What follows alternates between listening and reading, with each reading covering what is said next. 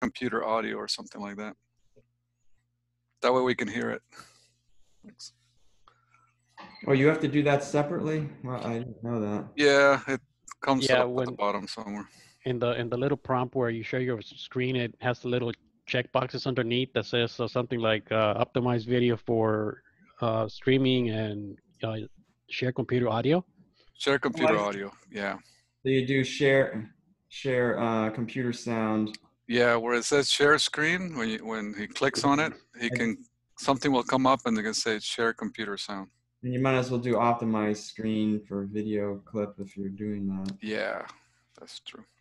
Okay, cool. Yeah, I see it. You can bring it up without actually requesting control. Huh. Oh, I think we lost Oscar. Oh no! All right, he should. He probably clicked on the X and exited. It's like too many rules, too complicated. I'm back to roboting. There he is. Yeah, he'll be back. There he is. Sorry, my computer, I don't know, something happens. Okay, I will start. The floor is yours. Okay, now can you see my screen, right? Yeah, okay. Okay, so the problem that we addressed was to move boxes with a set of robots.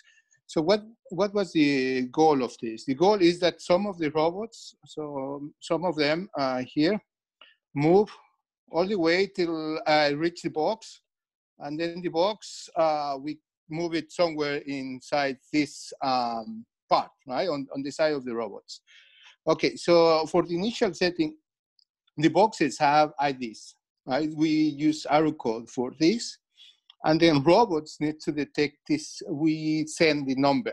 We can have many different boxes, and we send the ID of the box that we want to move. Okay, so that's the main idea. And the idea is to use the minimum number of robots that are able to push the box. Okay, so there is a little bit of optimization part here. Okay, so how to solve this problem? So what we did is first to create primitives for the robots, right? Before be able to collaborate, it needs to solve primitives. So what are these primitives? So one of the primitives is that the robots will rotate, right? They don't have actually a GPA or anything similar, so they don't know where they are. They don't have a compass. However, they have a gyroscope, accelerometer, so we can decide the rotation. Okay, what else? Yeah, so, later I will talk a little bit about the architecture of the robot. So the primitives goes like this. So one of the primitives is that the robots rotate till actually they find the QR code that they are looking for, right? Once they find this, they need to align according to the normal, right? So you can think that there is a normal here, and then robots need to align according to this normal. So they can go exactly in front and stay in line. Okay, so that I can call the scanning protocol. Okay, so I will move one. So I have different primitives here. So these primitives, what we can do is to describe first this. So I can also create a program for this. Right? So scanning, it accepts a parameter J, that is the box that we are searching for. Right? And what it does is to rotate until it aligns with the box J. Okay, if they don't find the box, they are just rotating. Okay, and another thing is we can, okay, no, it's okay. So that's the semantics for this primitive. Okay, another primitive.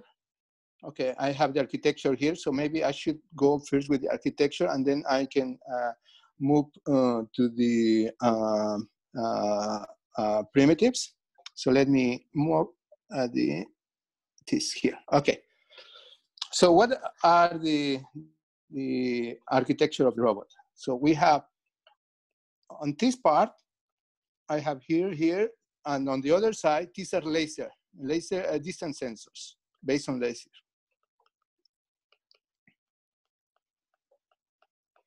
All right, we have the wheels. These are omni wheels or mechanium wheels. We can call it just omni wheels. Omni wheels. So these omni wheels allow the robot to move in whatever direction. You don't need to rotate to move left or right.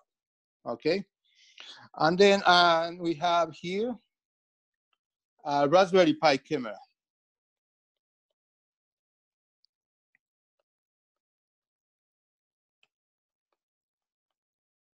Okay, and then this is a Jetson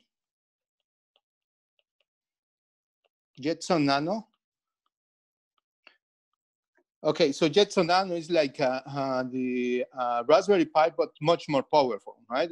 We have a few hundreds of GPUs, so you can do some machine learning, right? And then I have here, well, this is just normal Wi-Fi, right? Then I have here an Arduino. The Arduino Nano connects, is the one that is reading the distance sensors. Okay, and then these distance sensors connect to the Jetson through normal serial USB. The Jetson computes it, sends back to this part that I call the autopilot. Right? This is something that we design at home. I will show in below this part. And another part here is this. This is called the flow deck.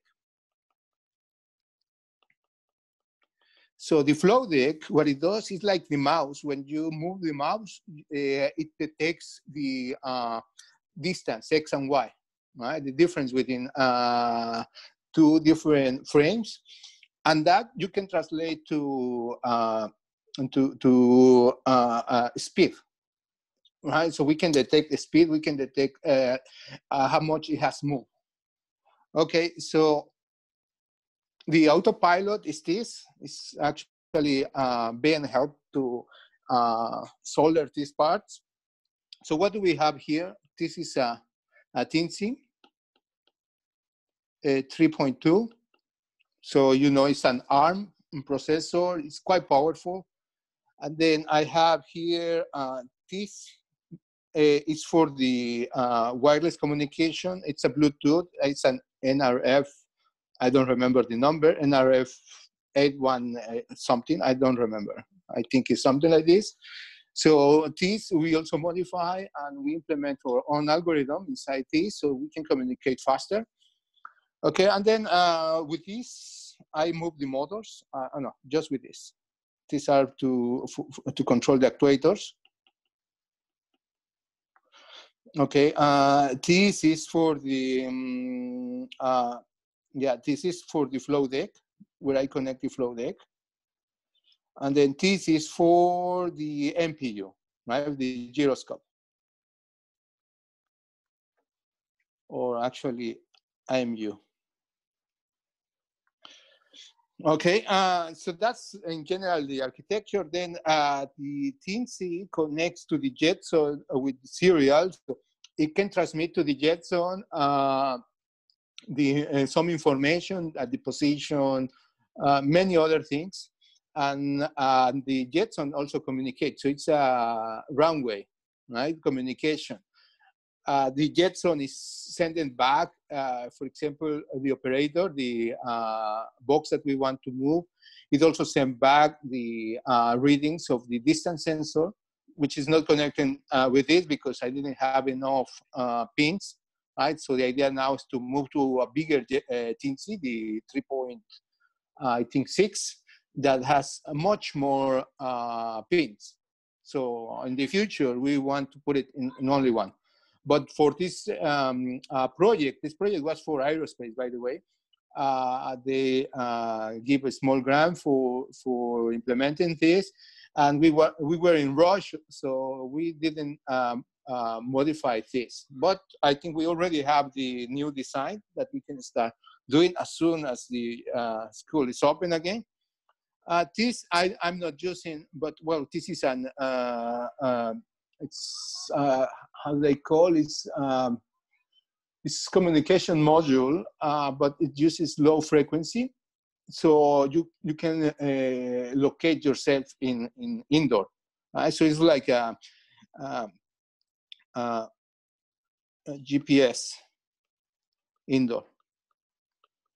We are not using this, right? So I'm not consider this part. Okay, so that's the architecture. So now with this robot, we want to move the boxes. So as I said before, we have primitives. First, let's solve primitives, and later we can combine these primitives to solve the problem. Okay, and the first primitive that I mentioned was scan or scanning, right? So the scanning, they are just rotating. When they find it, they align. And a second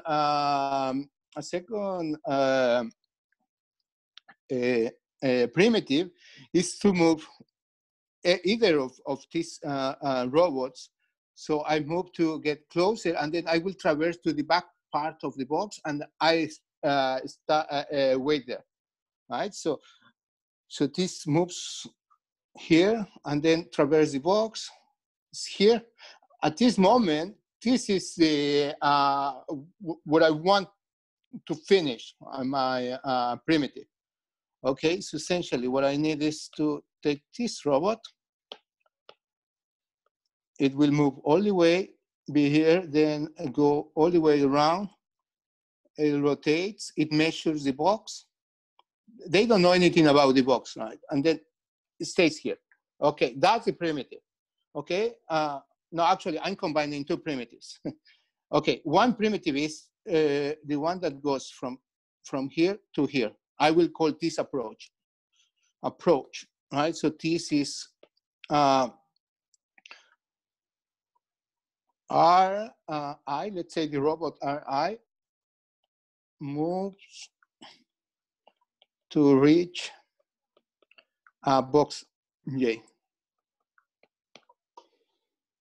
Okay, and then we can start thinking about prerequisites. So only one can move at the time, right? If two of them move at the time, they may crashing within.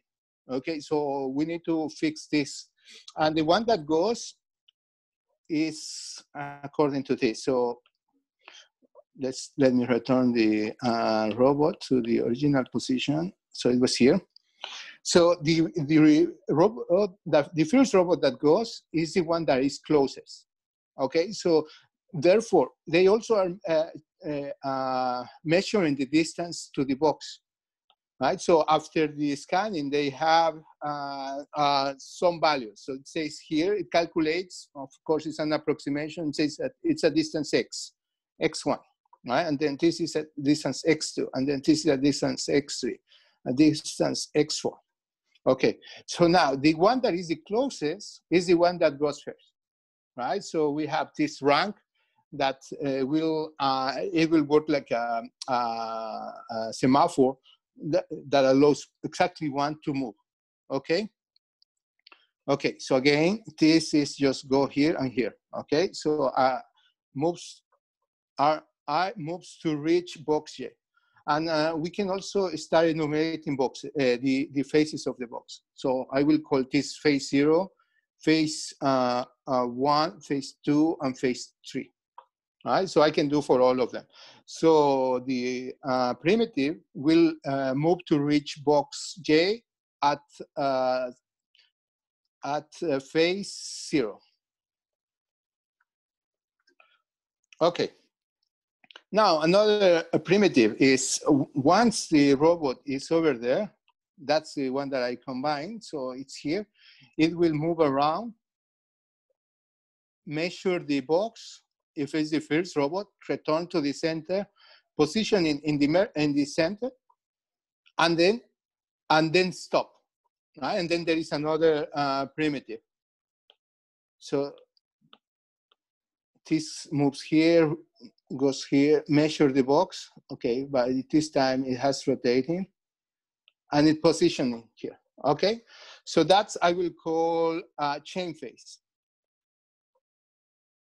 Okay, so I have the method here, chain phase, and then I can give here, to make it more general, I can give you a parameter f prime. So what it means is that it will traverse f prime minus one phase. Okay, so again, if the phase is like this, the robot is positioning anti-phase, right? If I give 1, then it will go clockwise, and it will just position in here. If I give you 2, it will go anti-phase, then move in this direction and position in this. If I give you 2, it will go to the back, right? And I can also give a -1. So if I give -1, it will go in this direction. If I give -2, it goes in this direction. So now with this primitive, I can traverse the phase in any order, right? Clockwise or counterclockwise. So I can use later this. Okay, so traverse. Hey, Dr. Morales, yes. a couple of questions about that. Probably the easiest one is, how are you circumnavigating the box? Are you just kind of like wall following? And yes, with the distance sensors, with the distance sensors, first I check the previous primitives.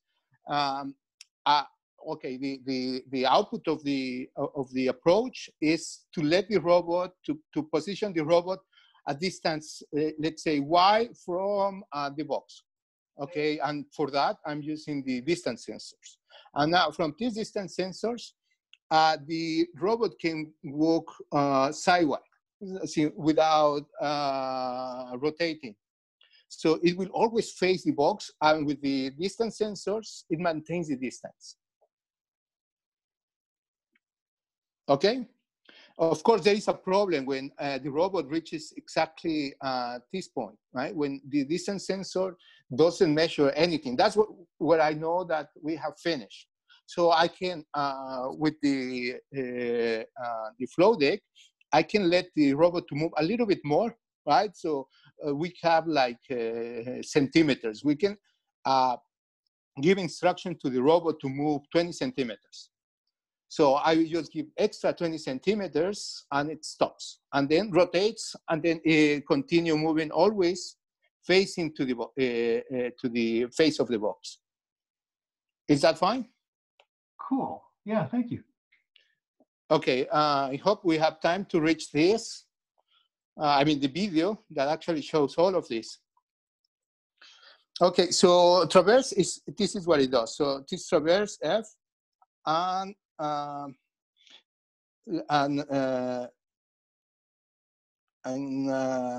position. Okay, it is a little bit more difficult than this. Position the robot. I will just put it at the right place. Here we need some maths, right? Because if it's in the center, I mean, if it's the first robot, it's in the center. If I have 2 robots, then one goes a little bit to the left and the other goes to the right. So now the index of the robot, the rank that I mentioned before, plays a role. Okay, so I will just do like this. Okay, another primitive that I have, so this will allow me to the robot to put it here. So if I can, it will try to push, right? If it cannot push because the box is too heavy. Oh, wait. Okay, if it's too heavy, it will relocate. So relocate means it will make a space for the other robot to join. So it will move to one direction. Okay, let me see how I call it here. Yeah, so I will just put it in relocate. leave a space for another robot. Hey, Dr. Perella, sorry to keep peppering you with questions, but this is just so cool. How does your robot know if it is able to nudge the box or not? Okay, that's in the push part. So it will try to push. We have this odometer with the flow deck. So they detect how much they have moved. So you can let the robot push for, let's say, half a second or a second. If it cannot, because it will spin, the wheels will spinning without actually moving. So the flow deck will return that it hasn't moved. At that moment, we know that we have moved the box, or we have it, right? So it's a simple test. Cool. Okay. So actually, that's the next primitive, the push. Okay, push here. So push, I will try to push for some distance, right? So I can put it there. If it can, great. If it cannot, then it will ask for help.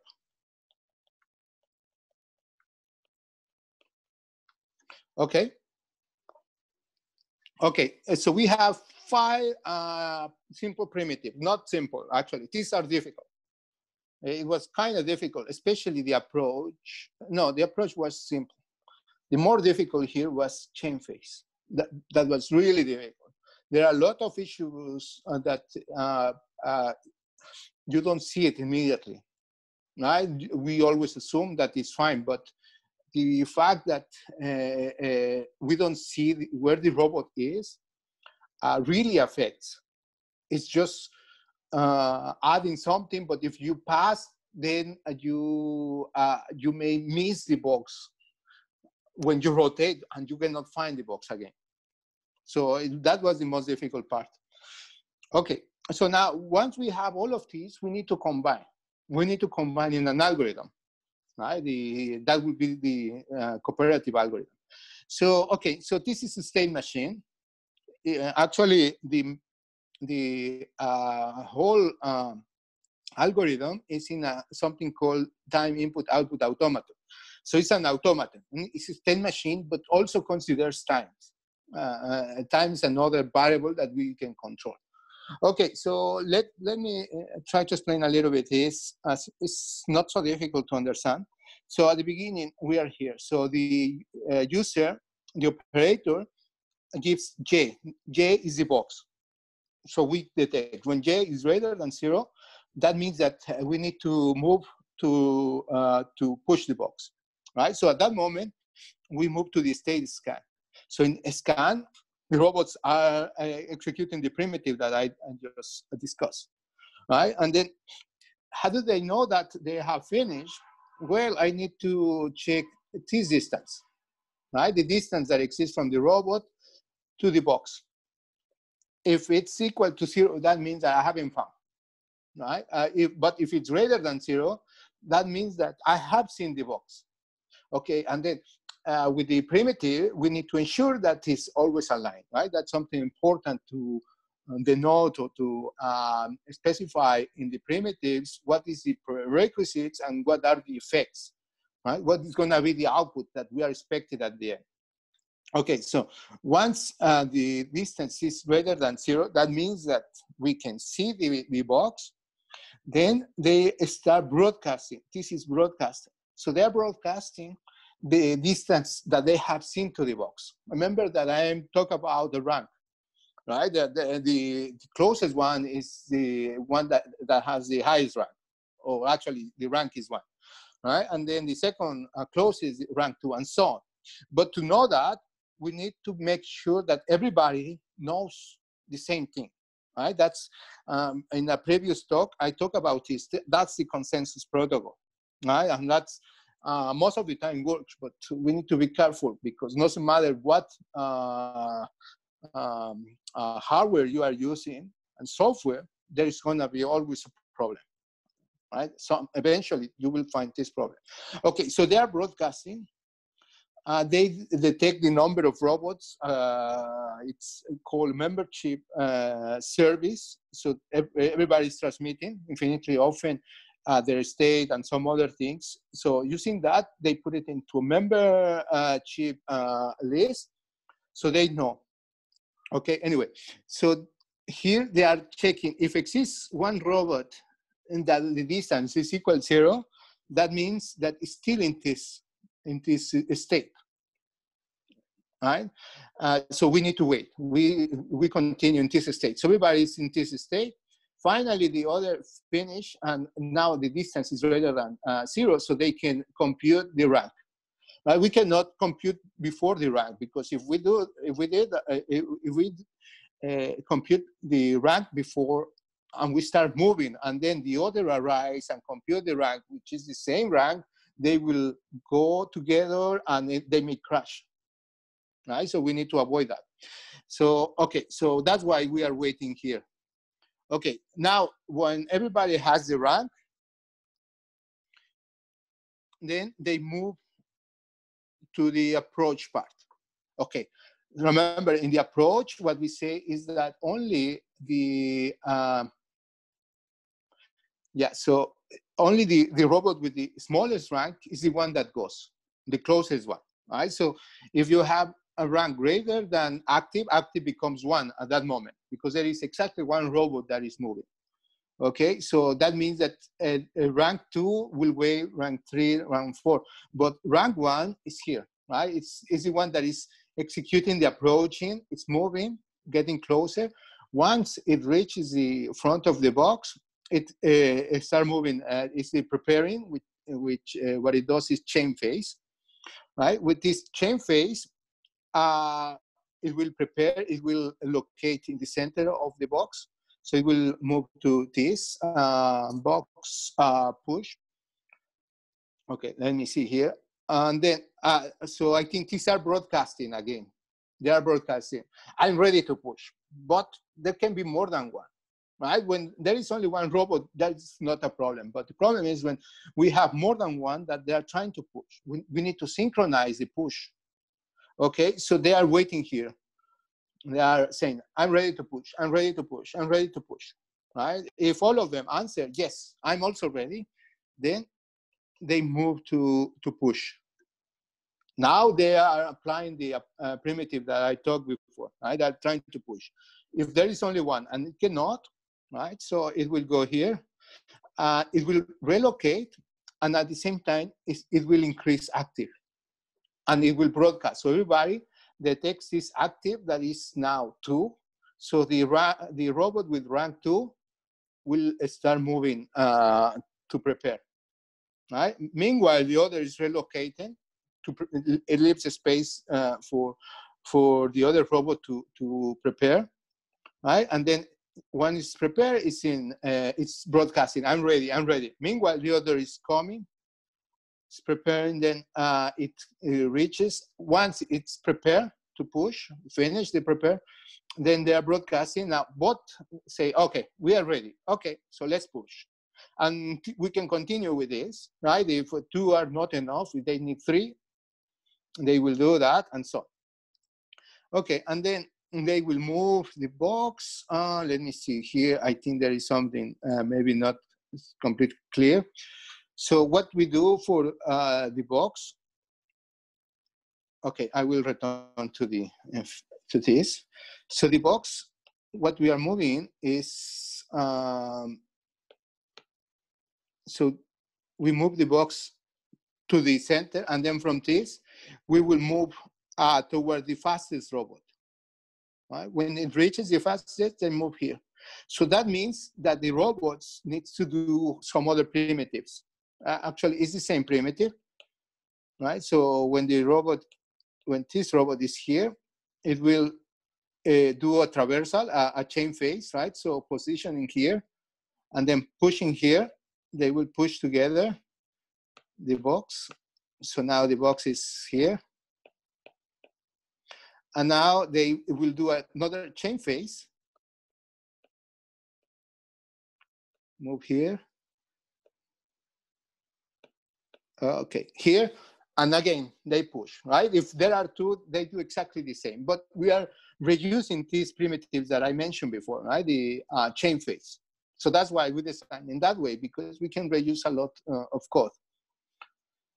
Okay, so this actually is just, again, do a prepare, right? They are changing phases. So it's a prepare, and then they apply exactly the same algorithm here, right? Over and over and over.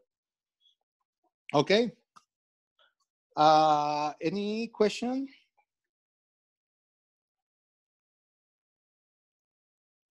Nope, looks good. Okay, so here for this, for the moment, I'm assuming that no failures. But actually, something that was very important in this project is to check failures. Right? A robot can fail along the way. There may be obstacles. We can consider an obstacle when they are moving the box in the corridor, we call it, right? This corridor. Maybe there is an obstacle, right? So eventually there may be an obstacle here. And then when we are trying to move the box, they cannot, because there is this obstacle. So what they need is to do another chain phase, right? So they go to the lower part, move a little bit up, then they return and they continue.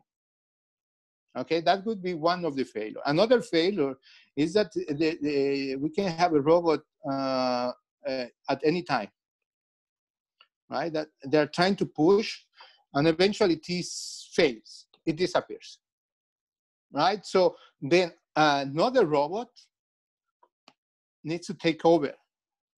So it will apply exactly the same thing. What I did. So it will go to the front, it will apply exactly the same, but here is just a minor thing, right? So if the robots are on the left side, we'll move to the right or to the left. Okay, and what is the other failure? Failure, again, is with communication. Well, communication is a lot of problems that we can face. So we are missing that they're pushing, and if one of them push more, what is going to happen is that the box, right? If I have two robots here, right? I have a robot here, another robot here. And then if, let's say the red one, this red one pushes more, what is going to happen is that this will rotate, right? Because one is given more forces, and then the boxes start moving in a different shape. So in order to maintain the orientation of the box, they need to push almost at the same time. Okay. Okay, so I think that's everything. So there is this other primitive, recovery. It's a little bit more difficult, but Question? it's okay, yes. Question? What was the end goal? I didn't quite understand the end goal state. Or The end goal is to move the box, move them down the corridor to the lower part where the robots are, and then we impose to the farthest place. So take the robot that is at longest distance from the box. So the box should be in that direction at the very end. So X4, like X4 in this case is the first. So in this case, what I would like is to send the box somewhere here. Oh, okay. Right, I don't want to send it just here because there are robots and I can just run over this. So Oscar, I got in here late. This is Buzz. I'm sorry. Who has the management algorithm or goal, if you will? Is it centrally located and communicated to the robots? No, or is it everything is distributed. Everything is distributed. All the robots are the same. Oh. Okay. So there is no single point of failure. One can fail, and then the other will join. Another robot will take over the faulty robot, and they can continue. So they each have then the end goal stored somewhere in order to achieve this algorithmic movement ultimately. Yes. So in other words, there's no leader. They're all equally. Yes. No leader. Yeah. Yeah. And they communicate between themselves? Yes. Yes, they are communicating all the time. They are infinitely often sending messages. I'm here, and this is what I'm doing. I'm in this state, things like that. And what is the mode of communication between the robots then? Sorry, can you repeat your question? What is the mode of communication between the robots? Is it Wi-Fi or Bluetooth or what? They are using, it's actually a Bluetooth chip, but I changed this. I have something that is called TDMA, time division medium access. So what it does is, so you can think like a cake, right? And then at this moment, one transmits, and this moment two transmits, and so on. But what is the actual transmission mode? Are they using Bluetooth or Wi-Fi or? And so I told you, it's the chip is a Bluetooth, but the protocol is not Bluetooth. Yeah, understood. Okay. Yeah, you're using TDMA as a priority kind of communication protocol. Yes. Yes, because this allows to have real time, right? So I know that it takes almost 7 steps to transmit again, right? Because the cake is divided by 7. Okay, thank you. You're welcome. Okay, so let's see the output of this. Okay, too much theory here. Of course, there are much more than this. This is just a simple overview of this. So let's see the video. Okay, the funding. Okay, I hope you can, I don't remember it has sound.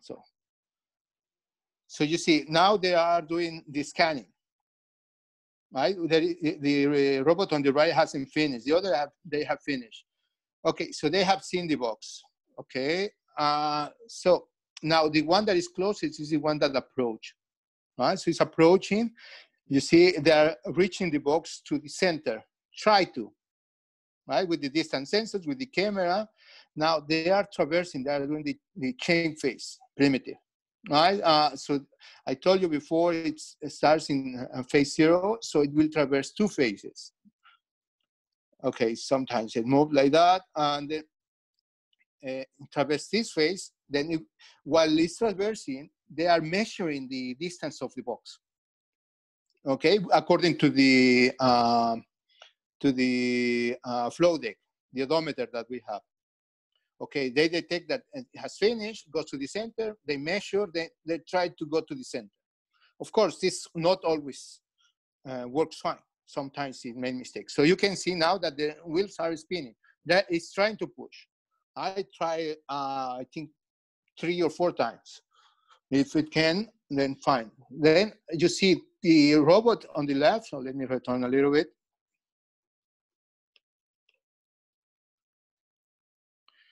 Okay, so here you can see that the robot that's trying to push is not able to push. Okay, and then therefore it will ask for help. How do we ask for help? We have this variable active. It increments by 1, and then it will start the relocate primitive. Right? Meanwhile, the one of the robots that is behind, the one with that has rank 2, is the one that moves. So let's see again. So it's pushing, it's trying to push, then increment the active. The other is approaching. Okay, now it doesn't need to measure the distance of the box because the other has already passed. They say, okay, this is what I measure. Okay, that's actually difficult because they need to have very similar movements, measures, right? When they're moving, they need to follow similar things. Okay, sometimes fails, but it was able to recover nicely. Okay, and now they are pushing. This time, 2 were enough. So you see that they start at the same time pushing, right? So let me return a little bit this. So, Oscar, a brief question then. Does the second robot have information of where the first robot then moved slightly to the left of the box? Yes. So in the algorithm, it will I will call robot with rank 1. Right? That's the one that was in the center. It always moved to the left. They measure the size of the box, and what they know is that there are two. There should be two active robots, even if it's not there, right? So they measure that, and they just compute some mathematical thing, right, to try to position it in the right place. So each of the robots then has sort of an accounting system to keep track of the state, if you will, and where each of the other robots are, the other helper robots. No, everybody maintains their own state. The other robot, yeah, I hear what the other are saying, but I just keep the last one. I'm not going to have this history or anything like that. Oh, so each new one keeps track of the previous one, so to speak. Yes, so it's just you inform to me. I'm writing, I'm doing something. And then based on that, we decide what to do the next step. We don't need to maintain any history of what has happened before. But does each robot need to know all of the states of the predecessors, or just the previous one? Just the last state. Okay, thank you. Okay, so you see here, when they're trying to push, look, that they start at the same time pushing. You can see that. So that's the synchronization part. If this is not working properly, we have a problem, and the boxes start moving in another direction. So we have an algorithm for that. So if they detect that the other didn't listen, so this is the consensus protocol, something I talked last time. That's part of the my autopilot, all the test bed that I'm using. It has all of these things. So they detect that the other didn't listen, they stop. Only till all of them are able to listen, they will continue. Okay, so then they are pushing to the other side. Okay, so at that moment, the program finished. So robot just stop, and that's all. Okay, so this is when there is an obstacle. They detect that there is an obstacle because they cannot push the box anymore. Right, so they move to the other phase, push a little bit, and then try. Right, of course, if they cannot push the box here, they need to return, do it again. And then here okay, this is very fast. That's the very last part of, let me put it again. I don't know if I have slow motion. Okay, so here we remove one of the robots. We just turn it off, right? That's how we simulate a failure. And then the robot that is in the pushing detects that. And then the robot that fails has rank 1, right? This has rank 2, right? That was the second one that joins. So therefore, the rank 2 becomes rank 1, and it will locate where the first robot was, right? The robot with rank 1. And then the other robot will just join. It will have now a rank of 2. So it will join to the position that this was before. Okay. That was really fast. We have just 2 minutes video, I think, for the presentation that we have at that moment when we present this in aerospace. And yeah, I think this is all. Okay, so any question that you have? Okay, I hope I didn't go too fast. Yeah, what language, programming language, did you use to implement all of these algorithms then? The state machine and everything. Okay, so the state machine actually, it's in C is in the teensy. The teensy is actually the one that is controlling all of this. Okay, that's C++. Or actually, it's more C. I think you can use some C++ things. So that's in the teensy. And then in the JSON, I'm use Python.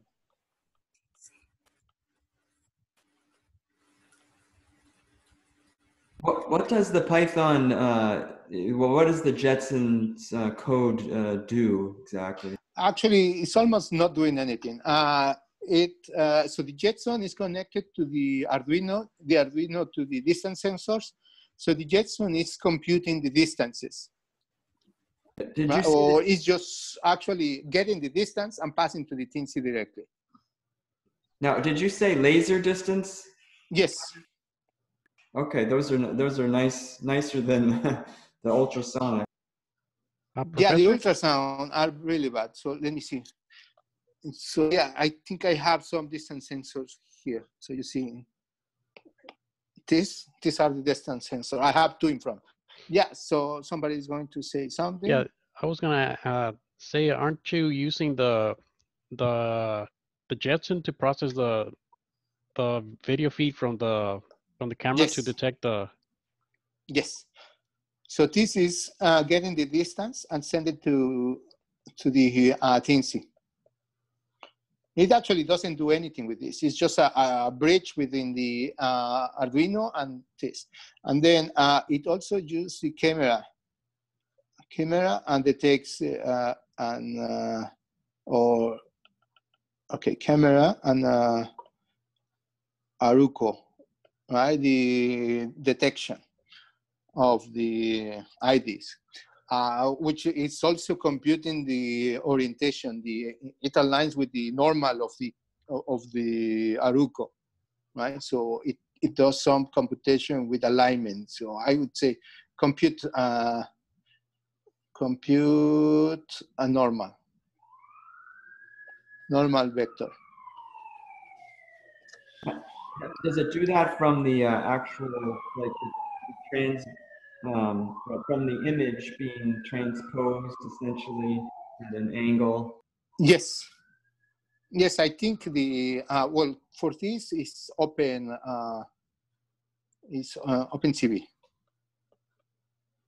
OpenCV has something like this. It's just a little bit of math, but we're also identifying which box? Is that what the Aruco? Yes. So the output of this with the camera is a number. It's a number 1, 2, 3, whatever. So that's easy to recognize. So each box has a different code. And you get an angle or yes. You know what you are to the normal. Oh yes, and also distance. I can compute the distance, right? If I know the original size of the Aruco, this code, I detect at some distance. So you say my code is this side, right? That's my official. When the camera is exactly at, let's say, 1 meter, right? So let's say this is 1 meter by 1 meter. And then when you detect the Aruco that is maybe this side, then you can just do a simple operation, right, to detect what is the distance. It's not perfect, but it works fine. The normal works fine, I think also. So I don't remember how we did the normal, but yeah, it wasn't different. You have the laser distance too, right? I mean. Yes, the laser distance at the beginning doesn't work, right? It's too far. Even if they work, so, okay, let me put it again, the video.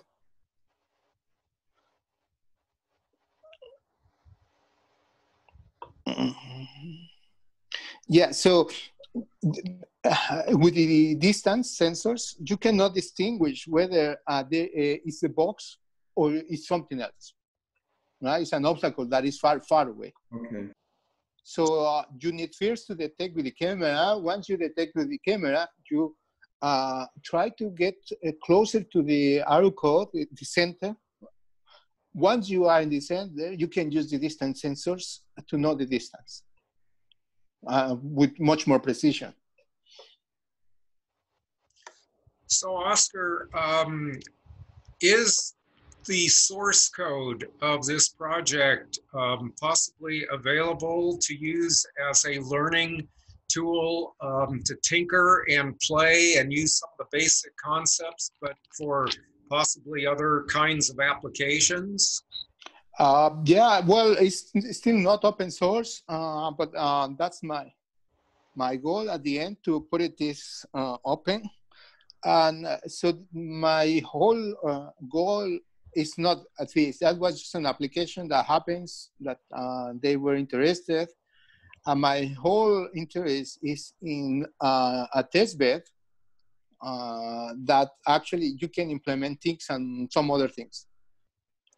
See, I'm in terms of encoding a simulator basically and using some of the core algorithmic concepts in order to tinker and play with all kinds of different objects, different strategies, different kinds of things. But some of what you've done here has some really basic algorithmic approach that seems like it'd be applicable in a number of different instances, and it would be fun to kind of, you know, learn from the code and possibly encode it in other languages or whatever to tinker and play. Yes, I think you're right. My goal is to have something at the end, if not for the whole public, is for the students at Cal State, so CSU, I mean, computer engineering, computer science. Oh, there. So the idea is of the program, so I have created a stack layer, right? So what I presented here was an application. I have another paper that is for the whole architecture of this, the testbed. So my ultimate goal is to have something. This is the state machine, the input-output to state machine. So here I'm encoding the program, so you can see scan. Yeah, so this is like a meta program then of the algorithm for the state machine. Yes, so the idea is to implement just this part without worrying about details like hardware, like how to move the car, right? Yeah, So the hardware. all of this I will try to abstract until we have simple instructions. You can say, move straight 10 centimeters, move left, move right. Right, right. So what about the, do you have meta code or anything for each of, or, you know, the overall distributed management system, or is it embedded in here? I may be missing something. Okay, so this is the pseudocode for this application. Okay, the ones, I mean, the stack layer, all the implementation of this, I don't have it here. I have in another document. Some of this is still not complete.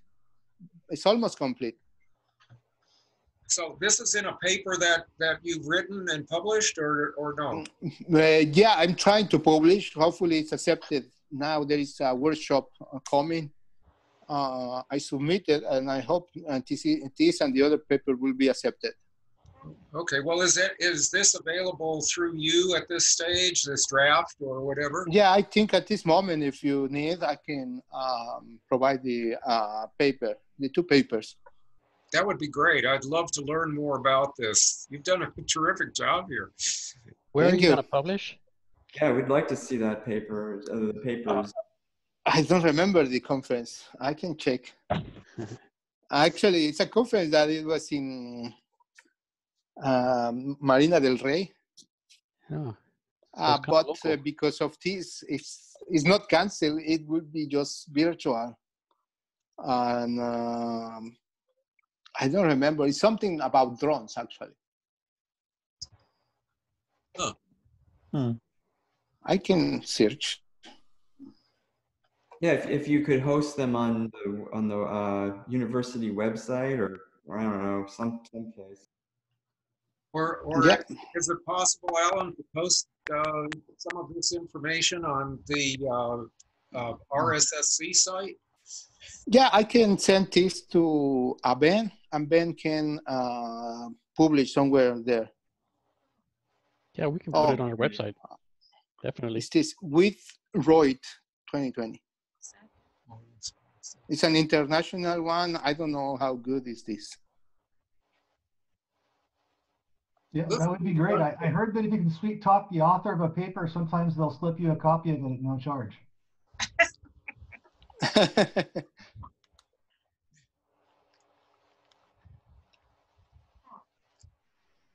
Okay, I will stop broadcasting. Still, I cannot use the camera meanwhile I'm broadcasting. So, Dr. Morales, a couple of follow-up questions. Of course, yes.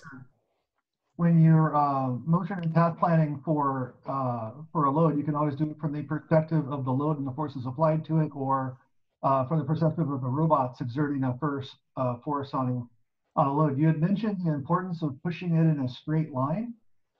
For those of us who have tried to get a robot to drive in a straight line, we understand exactly what order of magnitude more complicated that is than just driving to get two robots to nudge something in the right direction. Do you have any, depending on how heavy the object is, the friction characteristics of the ground, each corner of the box, friction or slippage for the wheels, you know, you could go sideways at any number of ways. Have you run into any problems pushing the box? How have you mitigated it? Yeah, of course, we have a lot of problems with this. Yeah, I think we kind of see it. So for some people, it was a little bit difficult to understand that it was possible. The main thing that we have is actually I'm using completely my framework, my testbed, the one that I presented last time. So to do that, to properly push the box without start rotating, send it in different directions, is the agreement protocol. Everybody needs to agree that they are ready to push, right? And then they need to decide when to stop also. It's extremely important. If you miss that, then everything is a mess. You start pushing in one direction and then it's difficult to recover. In our case, something that was also interesting from this, okay, I don't know, probably you don't remember last time, but the protocol that I have, I call it streaming broadcast. So consensus is impossible. I mentioned last time, it's impossible. You cannot solve it. No matter what you do, you cannot solve it because message can be lost. Okay, and there is a proof for that, a mathematical proof for this. Okay, so instead of solving, what I have is this other protocol that I call streaming protocol. And on this, what I can do is to, okay, let's assume that you can fail. But if you fail, right, if you cannot agree, let's do this for the minimum number of rounds. Right, because if it's for the minimum number of rounds, the damage that you can make is minimal. Okay, yeah, so it's extremely important, this part. I think without this, I don't think you can do it. It will take too much time and probably never do it completely correct. You know, I'm not saying that what I have works all the time, but I would say like 99% of the time, they move the box correctly. So I was going to ask about the time. You have clocks on board. I assume yes. You have to coordinate the time that you're going to push at the same time. Is that that's kind of a difficult thing? Does each yes. robot say, okay, we're going to do it in 5, 4, 3? It's actually kind of that. It's not exactly that they use a clock and say, okay, it's 3:10, so 3:15 we push. No. So it says, it's a protocol that is actually in the other paper that says, are you ready? Are you ready? I'm ready, I'm ready, I'm ready. And then they wait a little bit, and then they push. Or it's not about pushing, it's about changing to another state. Okay, so what you have is, I can divide the time into different parts. One is the progress that you make, right? That's when actually the actuators are moving. And then another part that is for synchronization, because some of them may finish earlier. And another part just to, I call it voting for just the final synchronization. Okay, so you can start pushing, or you can say, okay, I'm ready, I'm in the progress part. Then you move to the synchronization part. So you cannot, you need to wait there till actually everybody reach that state, synchronization. Once you hear that everybody is in the synchronization, you move to voting. But while you move to voting, you also send the message and say that, okay, I'm in voting for one round. So the other can move to voting, but with less number of rounds. I know it's not so simple. So Oscar, as I think about it, this is Buzz again. If you think of a couple of people pushing a heavy piece of furniture and they want to move it in a straight line in front of them. So when you break that down into the details, you have communication between the two people doing the pushing. That's one part of it. The second part, which is more subtle, is that each of those people have feedback within their neural systems as to their muscular strength and how much to push, and they sense the amount of force that they're putting on to their side of the box, so to speak. So this would be a complication in a way, but could be done with robots, similar to what Alan suggested about measuring the resistance of the wheels or the motor currents or whatever for each of the robot motive parts, and you could then communicate back and forth between the two robots in an effective way in order to coordinate how you go about pushing this uniformly. If there's, say, a 2-pound weight in that box on one side and there's no weight on the other side, obviously one of the robots would have to push with. So yeah, I agree. Complicated a bit more, but it could be dealt with. Yeah, I agree with you, but that approach will be really difficult, right? Because then you need to see your if the wheels are skidding. That's actually very difficult, right? How much push you do. Again, extremely difficult because you have battery, right? You need to measure your battery, and then there may be a peak at that moment. So really the amount of variables that we can have is huge.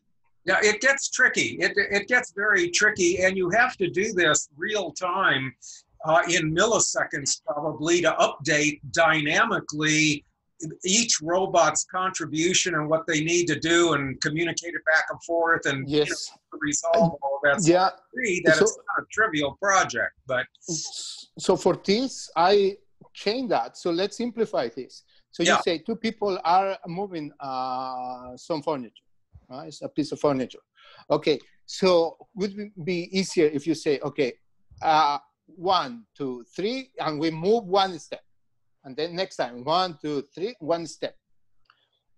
You know that one step is about 1 meter, half a meter, right? Or something. So if you follow this, you are abstracting all this huge amount of variables that you can have into something simple. So instead, you program the robot to say, okay, and let's measure the distance that the robot can move. Right? So we say every step, they are moving 10 centimeters. After 10 centimeters, they stop. And then you have a semaphore that says, okay, now. So they're pushing synchronous. Right. That is much better than using the other approach where they are completely asynchronous and then just measuring everything they need to communicate, but the time that takes to communicate and you receive, everything has changed, right? All the variables. But if the box starts to rotate due to the differences of, you know, friction on the wheels and the weight on one side of the box versus the other, if it starts to rotate, there needs to be an assessment of some sort so that one of the robots can make an adjustment to get things back to, okay, you know. so let me explain with this. So what we say is that 2 robots are the minimum robots that we need to move the box. Okay, so you say they're pushing, and then one of them are pushing more, right? So they're sliding. Okay, we detect a failure there because they couldn't synchronize. So immediately it will stop, but actually it cannot push more because there is no force for the robot to move that box. Okay, so then they synchronize again to push. They at that moment when they are pushing, they are kind of balancing again the box. I guess I sort of missed what was going on in that last part that you explained, how they balance it back again so that the face of the box is now parallel to the 2 of them again. Yeah, okay, so I guess here the most important part is to make steps, short steps. Every time you synchronize these short steps, and then you minimize the effects. But the thing is somewhere along the line, don't you get an error that accumulates if one happens to be moving the box with more force than the other? The other robot has to probably, yes, has to determine that it needs to. The first robot who's pushed more has to back off a little bit and wait for the second robot to kind of equalize or minimize the error of the position of the box again so that they can think again. Yeah, okay, yes. But you need much more things. You will need GPS, you will need a lot of things that, okay, good luck with that. No, I understand it adds more complexity for sure. And I know what you've done is more of a concept demonstration, which you've done very effectively and much appreciated for your work. I mean, that's a neat kind of thing to do. But I'm just kind of considering, you know, more ramifications and additional complexity if one wanted to have a truly adaptive system that would be perhaps a smoother operation due to error that might accumulate. Wouldn't what Buzz is describing would be that the box is too heavy for one robot, and wouldn't the flow meter detect that the wheels are spinning, but the robot is not moving enough? So wouldn't that cause a fault and call another robot to come and help?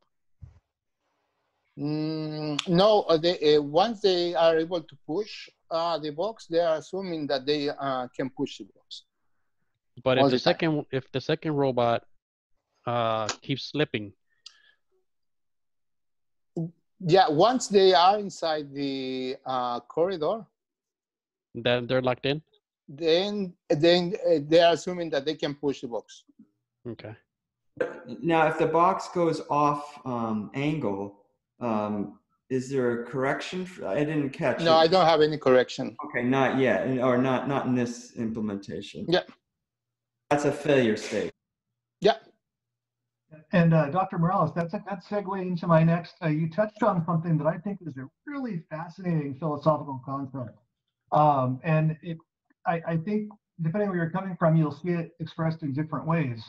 The way I always see it is the real world is messy, right? So when you say that since this is impossible, whether you're working on a single robot with more than one sensor, like a distance sensor and a stereographic camera, or you're doing sensor fusion between different types of odometry, or if you're sharing information among bots to get like a collective picture, because the real world's messy and error is cumulative, it's effectively impossible to get it as well as in simulation. Could you talk for a few minutes about your experience with that? Because whenever you mention it, I see a little curl in your lip, like you've had to deal with it.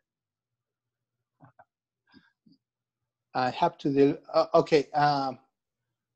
Okay. Can you repeat your question? Oh yeah, sure. No problem. Consensus is run into it all the time when we're trying to compare the information from more than one sensor.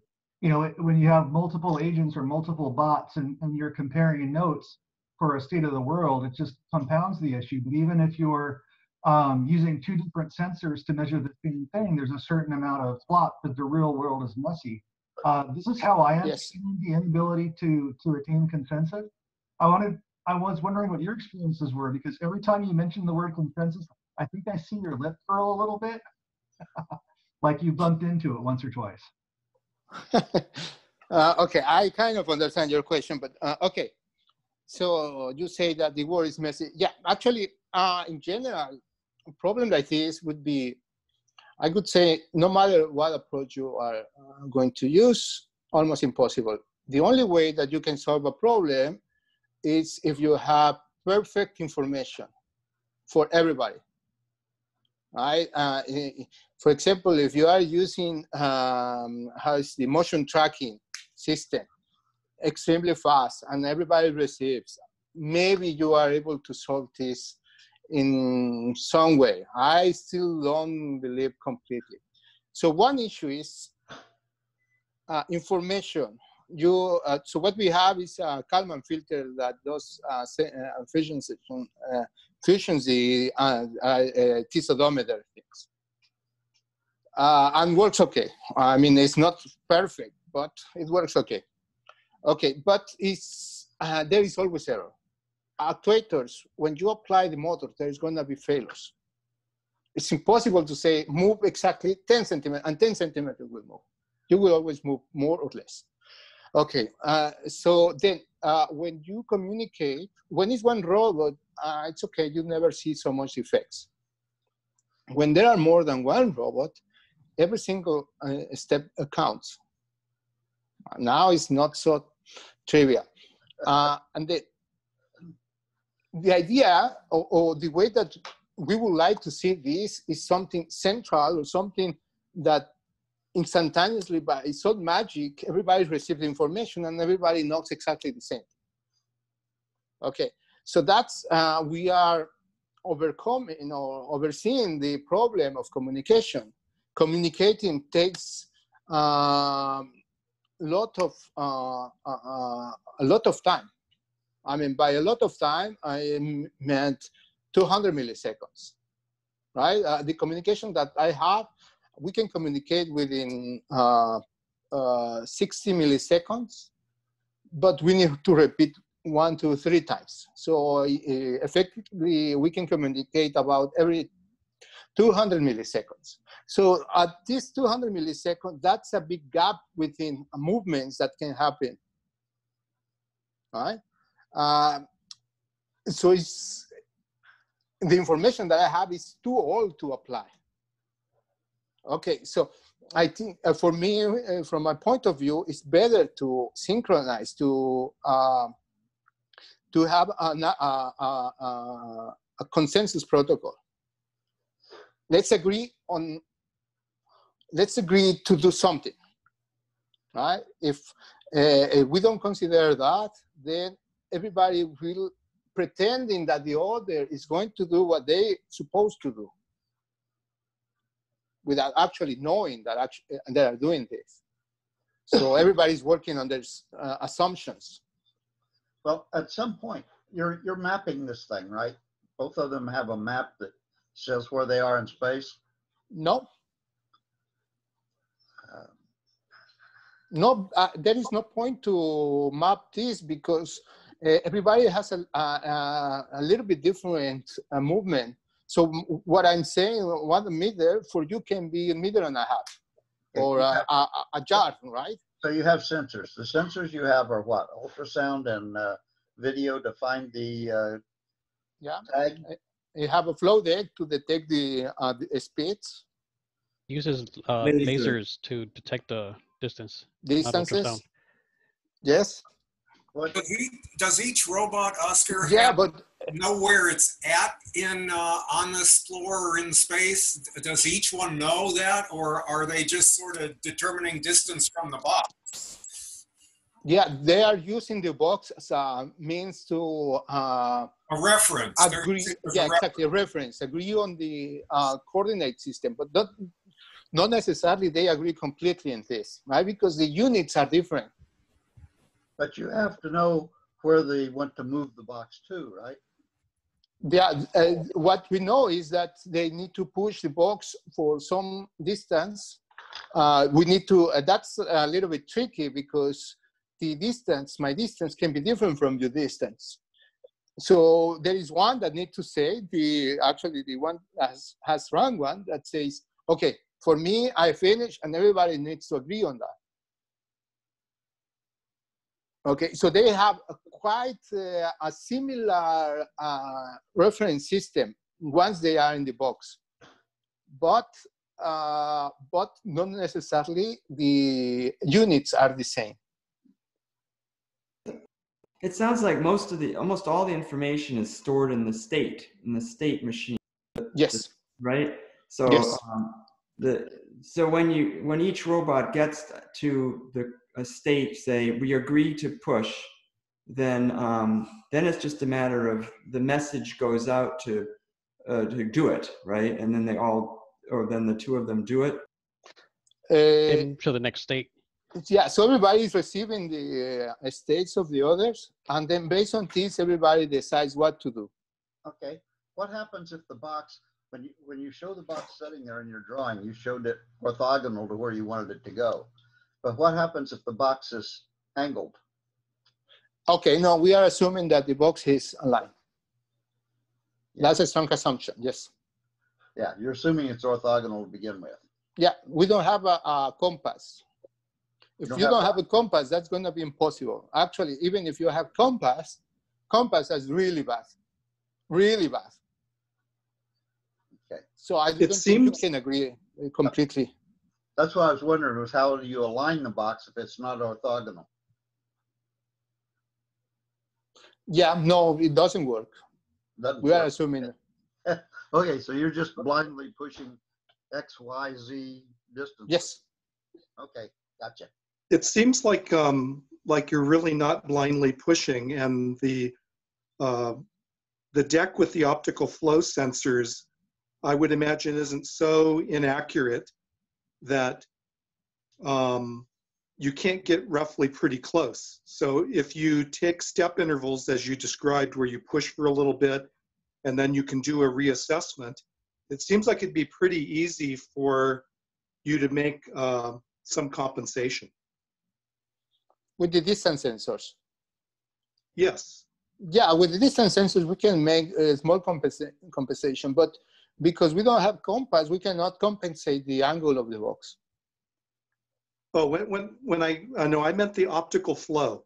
So they're not extremely inaccurate, right? So the left and right robot, the distance traveled according to the optical flow sensors is pretty accurate. I mean, not perfect, but pretty accurate, right? Yes. So then if let's say the right robot has pushed too much, if you're using this iterative approach where you go for a little while and then reassess, then the right robot would say, I went 3 meters, and the left robot said, oh, I only went 2.5 meters. And now it would be pretty easy to make a correction based just on that information. It's not perfect, but it seems like it would be quite good. Yeah, I think you're right. Yeah, I think we can do that. Yes. Yeah. So it's almost like a very low rate servo loop. Yes. Yeah, so, I think it's great idea. So Oscar, have you had an occasion to run the experiments where you've required all 4 robots or more to be required to help? No, we need to have a big box. I mean, because I was wondering how smoothly the coordination between 4 units rather than just 2 would actually wind up being, or even a third. Yeah, we don't have enough space for this. You need to have a big box. I think we try with 3. Well, you can always put weights in the box, Books. Yeah, the box, the size of the box it should be large enough to accommodate 3 or 4 robots, right? And the robots are not so small. Ah. So Yeah, actually, the box that we were using is large. I still am a little foggy on how they, the robots, the 2 robots, they will transition to the push state exactly at the same time, you know, due to what Alan was talking about, all, you know, with sensor differences. But they do transition at the same time, right? Yeah. But they are talking to each other. So, and the messages are pretty fast, you said, right? Yes. Yes. So they have a minor gap of minor overlap or difference within the rounds, but it's almost nothing. So normally you don't perceive this, right? The idea is to make this TDMA to reduce the time that they communicate. So try to minimize this problem. Is that a low-raw radio or is it Bluetooth? Sorry? Is that low-raw? What is low? Low-range radio? No, it's just a normal Bluetooth. It's NRF 8295, I believe, or something like that. It's about 10K baud, something like that. Yeah, we can transmit. And you say the payload? It's 30 bytes that we can transmit for every. So yeah, another thing is that we need to compress everything to send very small payload, right? Because if you fragment the message, then you will need a lot of time. Yeah. It sounds like it's the same as the BLE, like the same as the those little bots have the what's it called? The BBC Micro has the BLE, but not enough memory for Bluetooth protocol. Just the low level. Okay. That's called BLE. Yeah, I don't know. Let me. Okay. What was the name of this? It's I should have it here. Wait a sec. It's not too important. Yeah. Well. Yeah. At that range indoor, there's so many protocols. So. Yeah, I'm just based on something I've been working with. Well, the BBC Micro has the BLE, and you can send brief little messages between those little bots, but it doesn't have enough memory for Bluetooth because that's a huge protocol. Yeah, the one that I'm using is it has a Cortex M0 attached, so you can program in this Cortex M0. That's where I wrote this TDMA. Yeah, so that's the idea of this chip, is to allow you to do your own algorithm if you want. It's not just a plug and play, right? Well, now it's plug and play, but. Dr. Morales, if I could ask a more general question. Yes. You took a challenge of going straight into the physical world and program actual robots to do physical work. Usually people try to do some modeling in the computer model, and there are simulation environments, for example, in ROS and stuff like that. Yes. Do you completely avoid this step, or do you have a working model that allowed you to perfect your algorithm, cooperation side of algorithm? No. Yeah, we don't have, unfortunately, we don't have a simulator. I wish I can have one, because that will accelerate. What you say is true. I moved directly from the theory to the practice.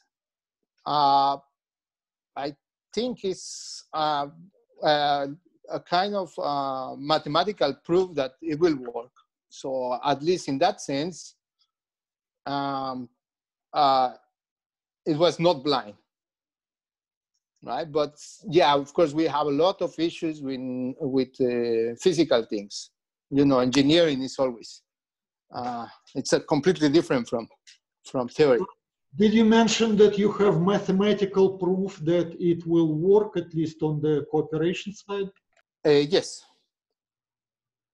Yes.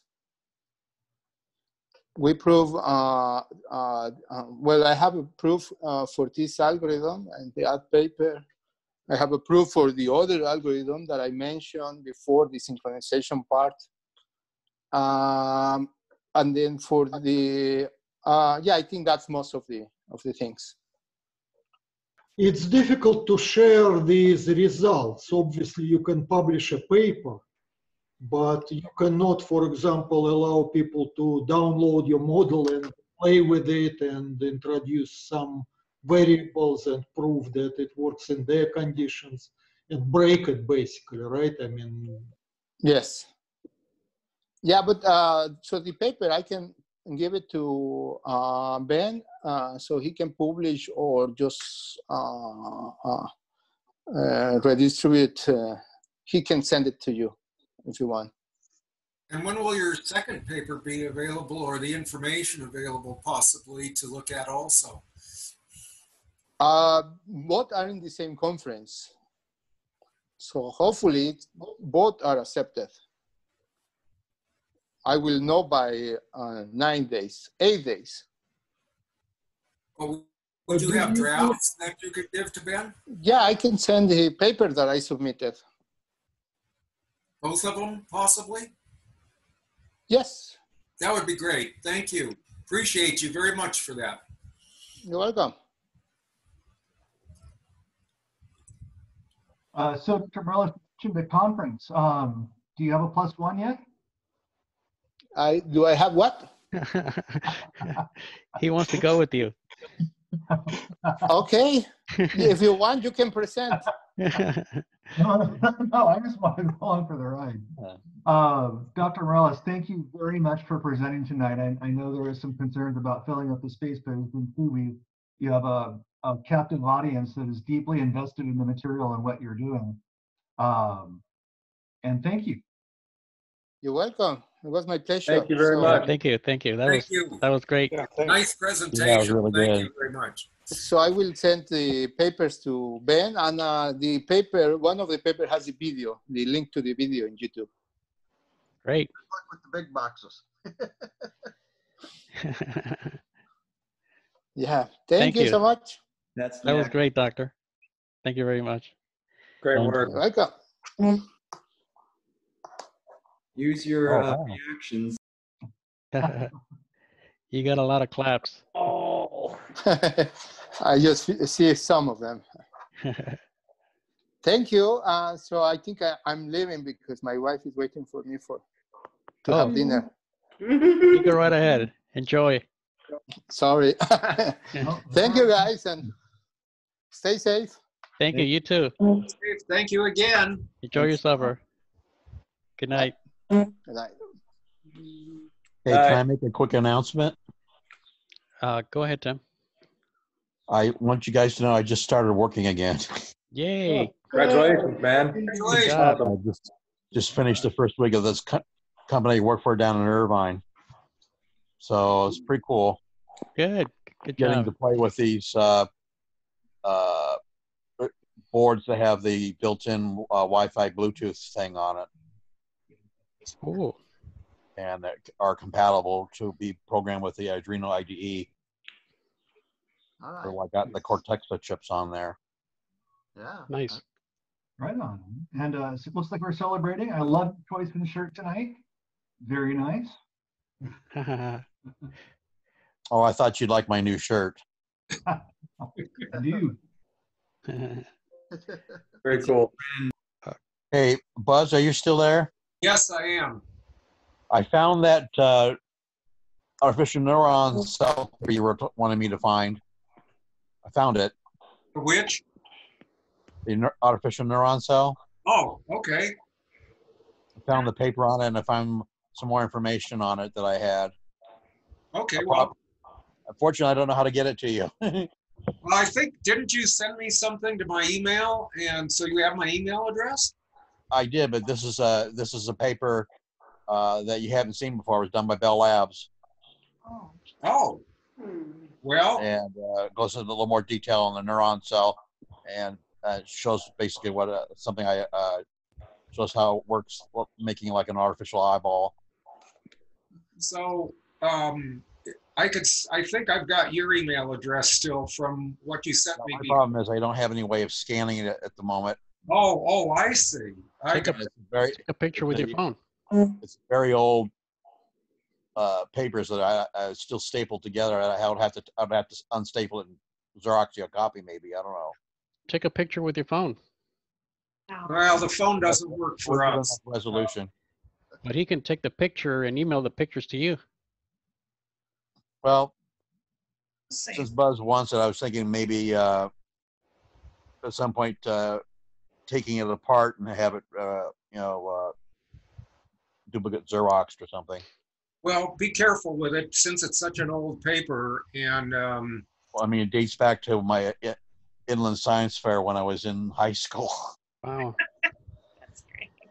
Well, if you want to pursue this further, let's talk offline so we don't tie everybody else up with this. I just thought I mentioned to you I found this out of paper yet. No, thank you. I've seen that it's not out there that you can grab anywhere. Okay, sounds good. Okay, gentlemen, should we start the show and tell? And then after that, if you guys want to just keep talking and catching up.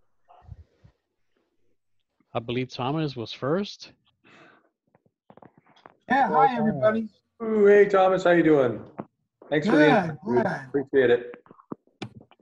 I'm gonna switch my camera so you can see it just a second. I got a new device, a new sensor, as it were. Let's see, is it working? Oh, there we go. Wrong camera. Oh, you. Right camera. Good. I got the right camera. Yep. Okay, let me turn off the background, otherwise you won't see it. I didn't know you could do a background on that. Yeah, too bad you can't. There's not an easy way to turn it off and on. Oh, there's your lab. Yeah. So I bought this device. It's called the Husky Lens. And it's anybody hear of this device before? The Husky Lens? I just bought one myself. I haven't opened it. You did? Well, there you go. Well, I just bought it and I've been using it. And it's a so-called AI chip. Can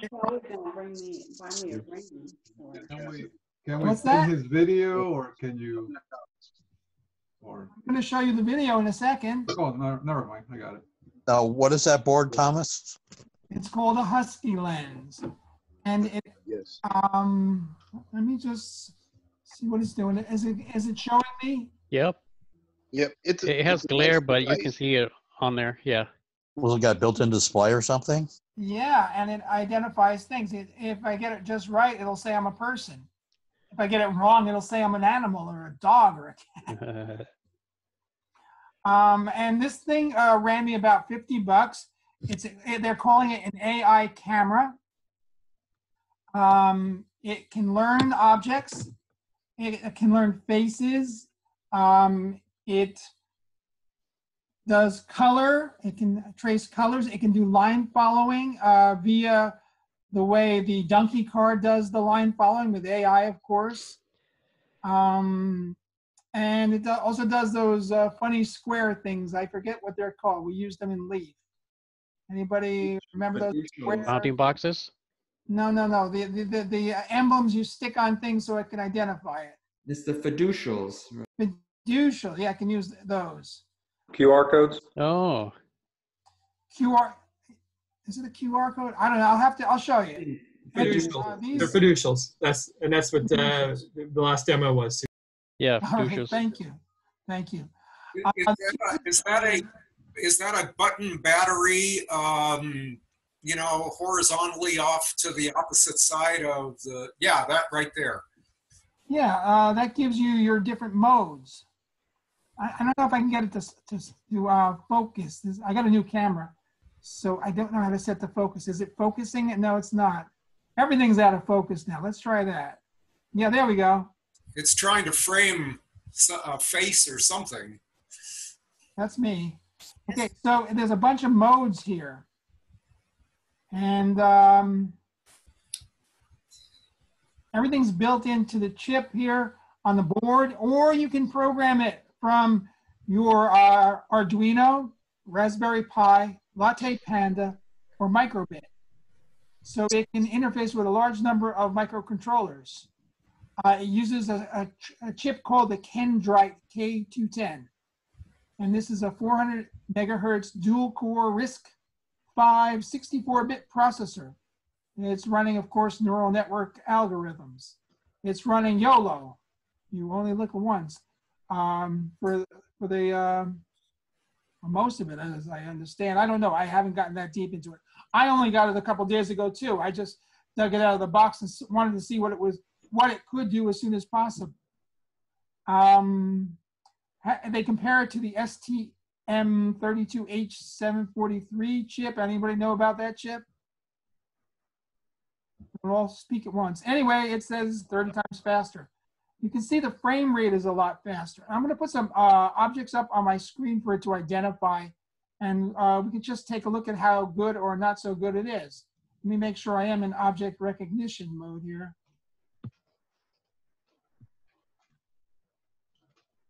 What's cool about it also, I read the whole description before I bought it, and it's very easy to use, easier than the Je Vois, if anyone's familiar with the Je Vois camera, AI camera. But this one, you can interface it to through serial to your Arduino, and it sends and you can easily see messages for what it's seeing. It's an easy 4-wire connection to your Arduino, and it does come with sample code. And as of last night, I was not able to get the sample code running. It came up with just random characters when I was looking there. It worked for about 30 seconds, and then that was the end of that. All right, so let me turn the camera around on me. I may have to turn off the lights because it's getting a lot of glare, especially from the screen. Maybe if I go, now I gotta go this way. Okay. I need to turn the screen light down. Hold on, otherwise you won't be able to see it. Let's see. There's probably an easy way to do this. Okay, now it's green. Maybe if I made it black. I mean, we can't really see what's on the screen. We can kind of. I'm trying to get it on. I want to show you a real live demonstration. Boxes. I got too much light. There we go. There's my face, right? You can see my face. Yeah. And it's not putting a bound. Is it putting a bounding box? What do you see? I can't see it. It's too. It kind of flashes on and off. Okay, let's try over here. I'm trying. Maybe I'm going to shut off my overhead lights. Just give me a second. Yeah, I was thinking of putting that on my robot that to give it some vision. You know, eventually every robot has to have vision. Every robot has to have vision, don't they? Okay, let's see. Is that better? That's glare, right? How about right there? Yeah, keep it turned kind of sideways a little bit. No bounding box though. No, it's not recognizing me. When I was pointing it at the screen, it was recognizing me. Maybe it's low light situation. I don't know. I'm seeing noise, so maybe it's too low light. We did see the bounding. Well, if I take it away from the camera here, it won't get it. Is it on facial recognition? It does facial recognition, object recognition, color recognition, and a couple of line recognition. It can do donkey cars, like I said a minute ago. The right mode. I saw you might have changed the mode. Well, let me try turning it around. Oh, it works fine when I point it at the screen. You're right. Maybe it's a light thing. Let me turn on more light. Sure, it does. Yeah, you could see that the CCD was getting noise too low. Okay, so I got the large overhead lights on. So unfortunately, I got a light behind me. So I'll try to cover it with my head. Let's see what we get here. Oh, there, well, it looks great when it's looking at me. There we go. Oh, yep. There it is. Yeah. Am I a person or a dog or a cat? We can't see read the text. It's too small. Yeah, you have a yellow box. That's all we know. Yeah, it's been working pretty well. And that's a lot of frames per second. One of the limitations is it can only remember 20 different objects. And you can add more objects in real time, taking 1 to 1,000 pictures at a time. I don't know if you can feed them into the microcontroller, the sensor by itself. Again, I did hook it up to my Arduino, 4 wires, pretty easy. You put in their sample code and it seemed to work for about 1 second, and then I got nothing but errors. So what is the name of this device again, Thomas? This is called the Husky Lens. Let me share my desktop with you. Hold on. Yeah, Thomas, when you were looking at some other items, you could actually see that it was trying to identify the poster in the back. Oh, yeah.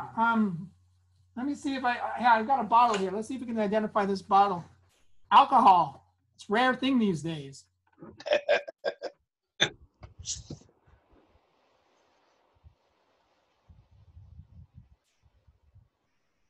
We go. Did it say bottle? It does say bottle. Look at that. It says bottle. And when you say 20 at a time, you mean 20 models of objects or 20 types of objects, or 20 objects at the same time? It'll classify 20 different types of objects. Right. Okay. So yes, we can see the bottle. And but it's not very accurate. A lot of these aren't. It was identifying bits and pieces of things. I have a fan on my table here, and it was identifying the fan as a bicycle. I mean, it's got a wheel in it. So although it did identify my robots as people, that's pretty good, you know. I got several robots around the room. You can also train it to identify individual people, so, up to several of those. So that can be quite useful, as opposed to a generic person. That's true. Work that over this way. Problem is keeping it in focus. Is it identifying the robot as a person? It's not looking at the robot. It's not pointing at the robot. Yeah, the one in the background. Oh, yeah, way in the back, yeah. It's a bounding box on it. That's Betty 8. You guys, Betty 9, that's Betty 8. How about Melvis here? Yeah. All right. Anyway, they run about $50 plus shipping. They're shipped from, I think they're shipped from, help me out here. Is it Hong Kong? I thought it was China, like Hong Kong or something. Or I think it's Hong Kong. That's why it's more expensive. Shenzhen usually. Yeah, it wasn't too much shipping. I don't remember paying much. What, about $10, $15 or $10? Wasn't much, you're right. Wasn't too much. And it took, I don't know, about 3 weeks to get, and I ordered it off of Amazon. I think it was Amazon. I can't remember where I ordered it from. Yeah, I ordered it off or I forget now. DF Robot. Yeah, I'll share the, Jim, will you share the URL, or, because I think someone already did. Yeah, it's in the chat. All right. That's about it. Any questions? You have any plans for this? Oh, what, Forrest?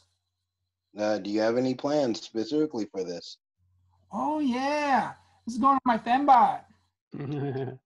Of course, That's yes. my new project, my Fembots. I want to show you. I got Fembot parts. You got to see some Fembot parts.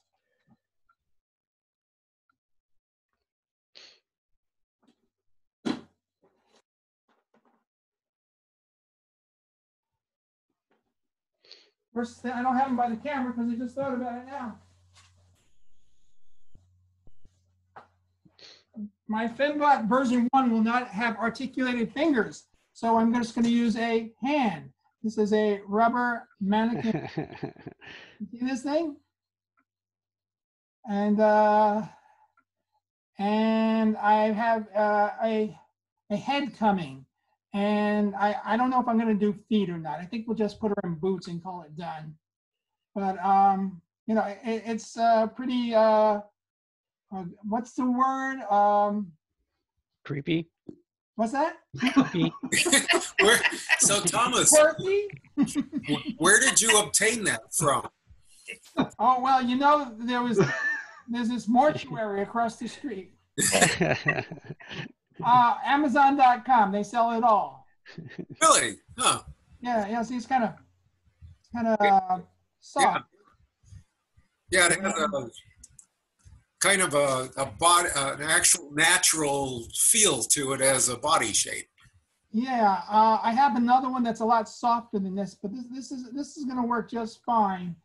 The goal here is to build a Sophia-like robot. That's my goal, and I'm going to be documented on my YouTube channel. So those of you who want to follow me, Thomas Messerschmidt, just search for me and look for the guy with the robots, not the other Thomas Messerschmidt. Yes, there are other Thomas Messerschmidt. Really? Anyway, as I collect this stuff, I'm still waiting for the head, and then there's going to be a full torso coming. It's a skin you drape over the robot, and I'm going to drape it over my robot, my other mannequin. I have several. I bought 3 of these large mannequins that you can see I got the wrong camera. I got the sensor instead of the camera. You see the one with the blue hair in the background? Yeah. Yeah, I have 3 of those mannequins. They're life-size mannequins. Actually, they're bigger than life-size. They're about 6 feet. I don't know how many, too many women that are 6 feet tall.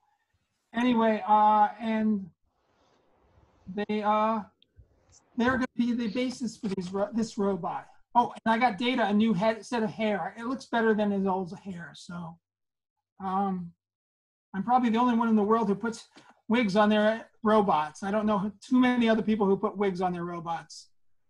That one in the middle, he doesn't have a wig. That's another Elvis. This is a long story, the Elvis story. That one looks like a bored queen. Story. What's that? That one in the middle looks like the bored queen. So yeah, I'm working with, there's more body parts there. Body parts. This is getting gruesome, isn't it? It's alive. It's alive. Did you see my commercial? Yes. All right, guys, that's about it for me. I'm sure I've overstayed my welcome here. So who's next? Jim? Yeah, I'm gonna go next. Try to be pretty brief because it's getting late. All right, I'll try to share screen now. Let's see.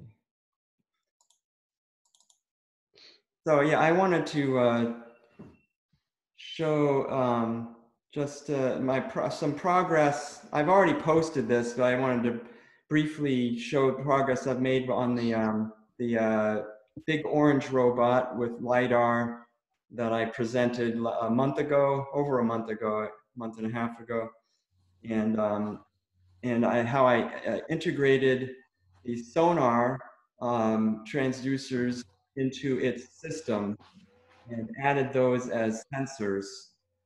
And those sensors actually go into the same board, the SlamTech breakout board, and they, after modifying the code that handles all the sensors that are in the STM32 board, I got the sensor data feeds itself back up into the proprietary SlamTech system.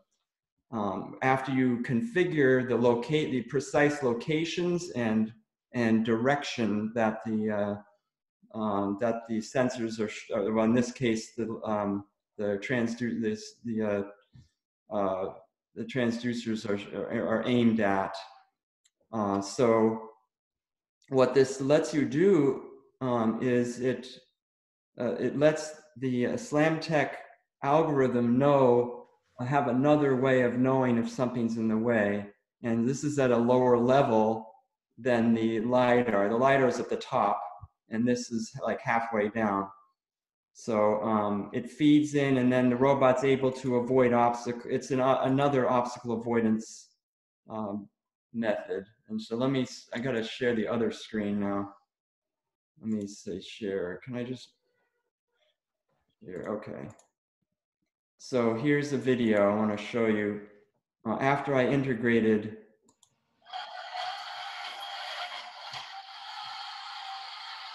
so in this is also, there's the bump sensors. This is the first one here is the bump sensor test. And I play a beep when it hits. So the bump sensors are the same idea. You describe their exact location on the robot, and that information gets fed up to the SlamTech algorithms, and then if the left bumper hits, then it knows it needs to go right. If the right one left, and the center one, it has to make a decision. So in this case, this is where in this demo the distance sensors are being used.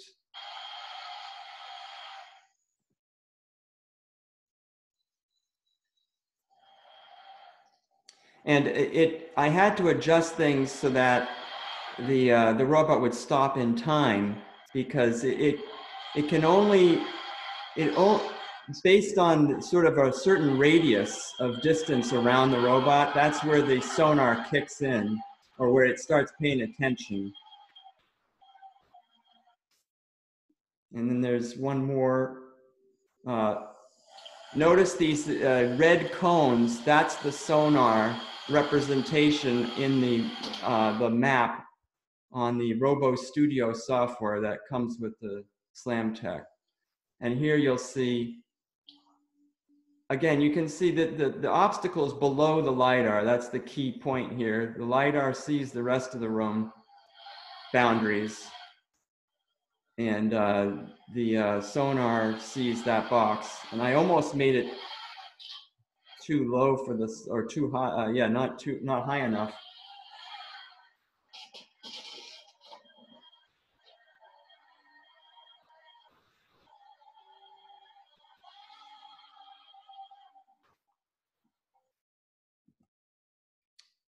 Yeah, so that's that. I guess I should stop share. So yeah, any questions? That's I made this progress over a month ago about it. So that was pretty impressive. You incorporated the sonar into the SlamTech mapping. That was pretty good integration there. That's what I was going to say. Yeah. Yeah. Is that someone? Oh, hold on a sec. I had a video playing. Sorry. Let me get back. Where did it go?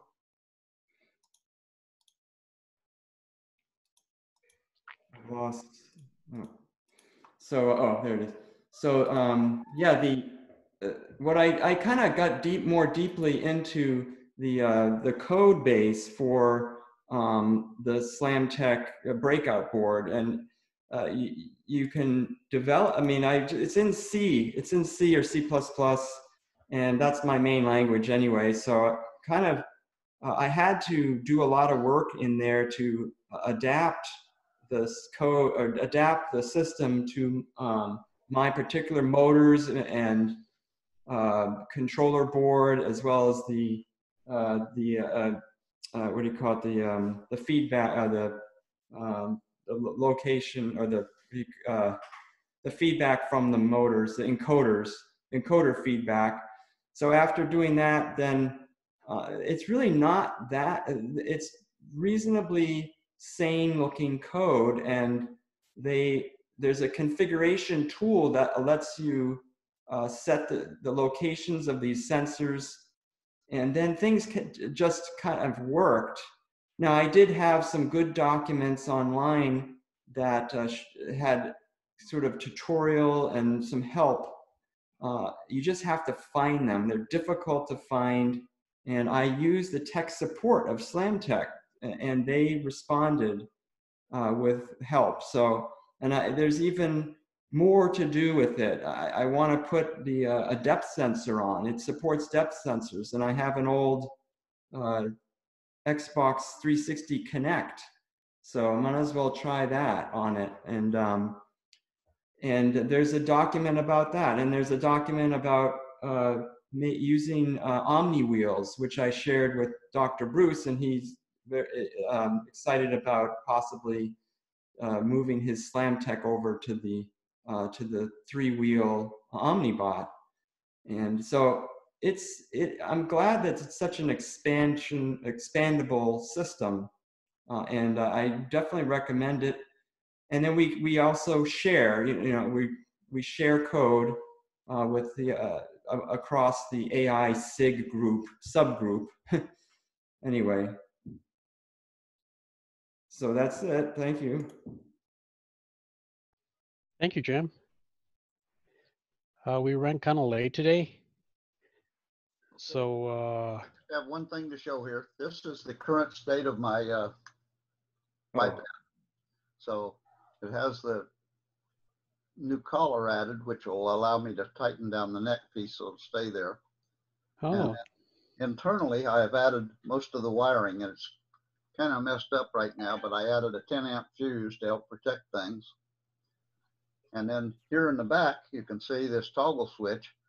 Well, what I had was I wanted to use a push-on, push-off switch, but the push-on, push-off switch was so fragile that when I tried to put it in there, the wires twisted it all, it broke.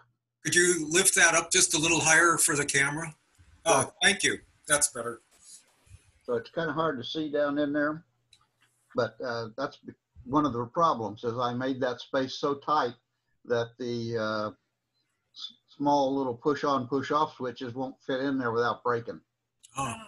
So I found this single pole double throw toggle switch that I had in my junk box, and it fits in there just nicely. So that's what it's going to go with for now. Well, And it's like it's getting there. It looks really cool. Looks good, Les. Hey, and your camera works too. yeah, your camera's working pretty good. and the 10-amp fuse is just an automotive fuse that I bought, and a holder that I got at AutoZone to put it on. Nice. So it should all work. This wiring up here is for the batteries. I don't know if you can see that. Yeah. So that's the batteries are inside these boxes here, and they're actually just 18650 batteries. And these boxes have a friction fit cover that goes on, so they'll stay in place. And it snaps down. And that was all printed on the CR10S printer. What I did was I put a rail just inside the perimeter of the box, and then on the top of the rail I put a cylinder, and then along the wall of the box I put a slot, so when you push it down, the cylinder pops into the slot and holds it on. Oh, that's cool. I did all of that with what do you call it? OpenSCAD. OpenSCAD. Yeah, good old OpenSCAD. You can see it's gotten a little crowded down in there on the wiring where the servos are going to go. I'm not sure if that's all going to fit. I may have to rebuild that and open that space up some more. Looks like it's really tight in there. It's really tight in there. And that's, at this point, all that's down there is the 2 neck servos and the 2 shoulder servos, and that's all that has to come down from here. But there are 18 more servos that will be wired into there, including these 2.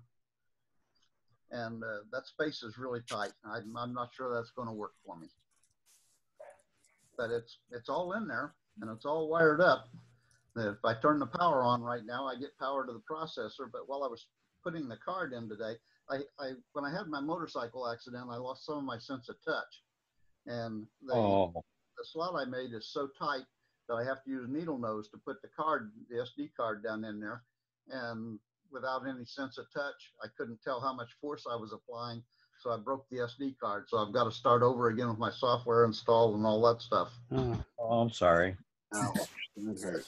Miserable when it happens, but it happens. And that's also why it's taken me so long, is every once in a while my hands will cramp up or something and I can't get all the wiring done that I need to get done. And there's a lot of stuff in here, as you can tell. So at this point, I've got the IMUs installed right there. And down here is the power converter that takes the 8 volts out of the 18650s and converts it down to 5 volts to drive the other electronic components. And then these servo boards and the display board that will go up here are driven from the 3.3 volts off of the Pi. So I can see you're getting tired, and I'm tired of talking, but you can see that I'm getting there. It's just taken me an awful long time. I thought I would have it walking by now. It looks good. It's really good. Great. Yeah, looks great. Okay, guys. Well, Thank you, Les. I think Thank I'm you. You guys have a good evening. You too. Okay, so if there's any others? Well, would like to can. say one thing if I could, if it's okay. Yeah. I'm in the process of reorganizing my living room here so I can move some of my 2 tables out from my room out into here so I can have more space in my room. So I will have in my living room here my table that has my 3D printer on it, and my other table I do my electronic work on. So I work on it outside of my room. So it's going to give me more space in my room. It's going to be pretty cool looking. So right now I'm in the middle of cleaning up the living room so I can do that. Oh, goodness. And I just finished insulating my garage. It was a project. well, one of the things I'm working on at work with, we're working with the Lynx Motion serial servos is pretty interesting. They're fun to work with. Hold on a second here.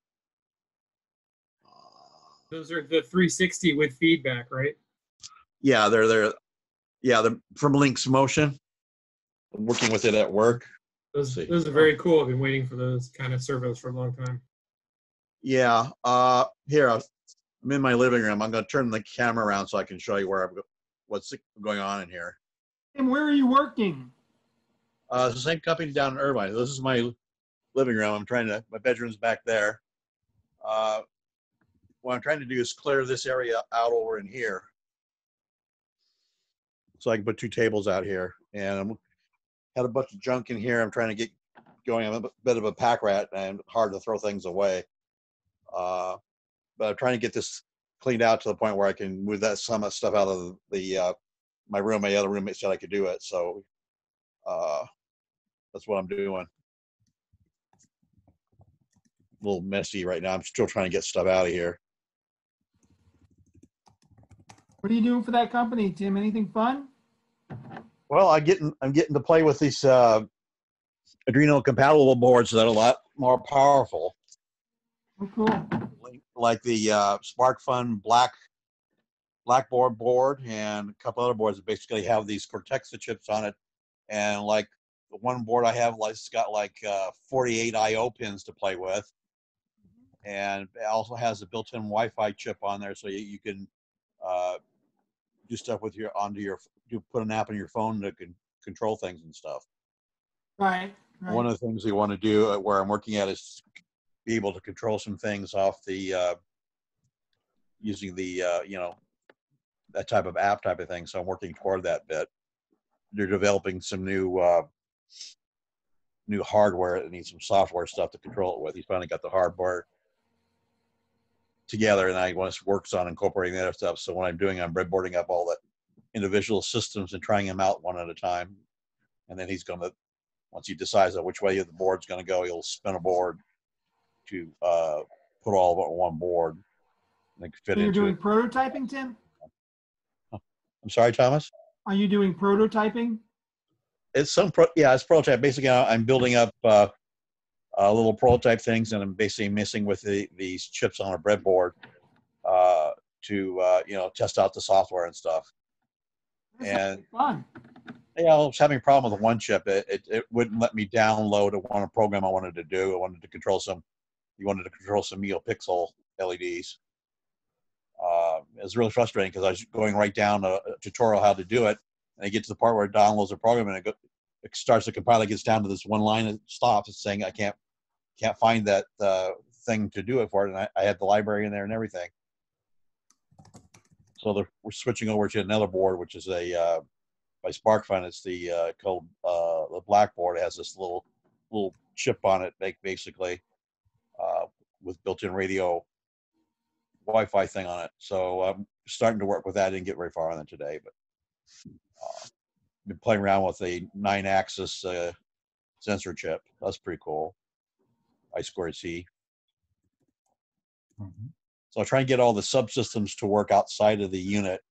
You know, like he wants to control servos, he wants to control neopixels, he wants to control this motion sensor thing. So that's where I'm working on. It's just my first week, so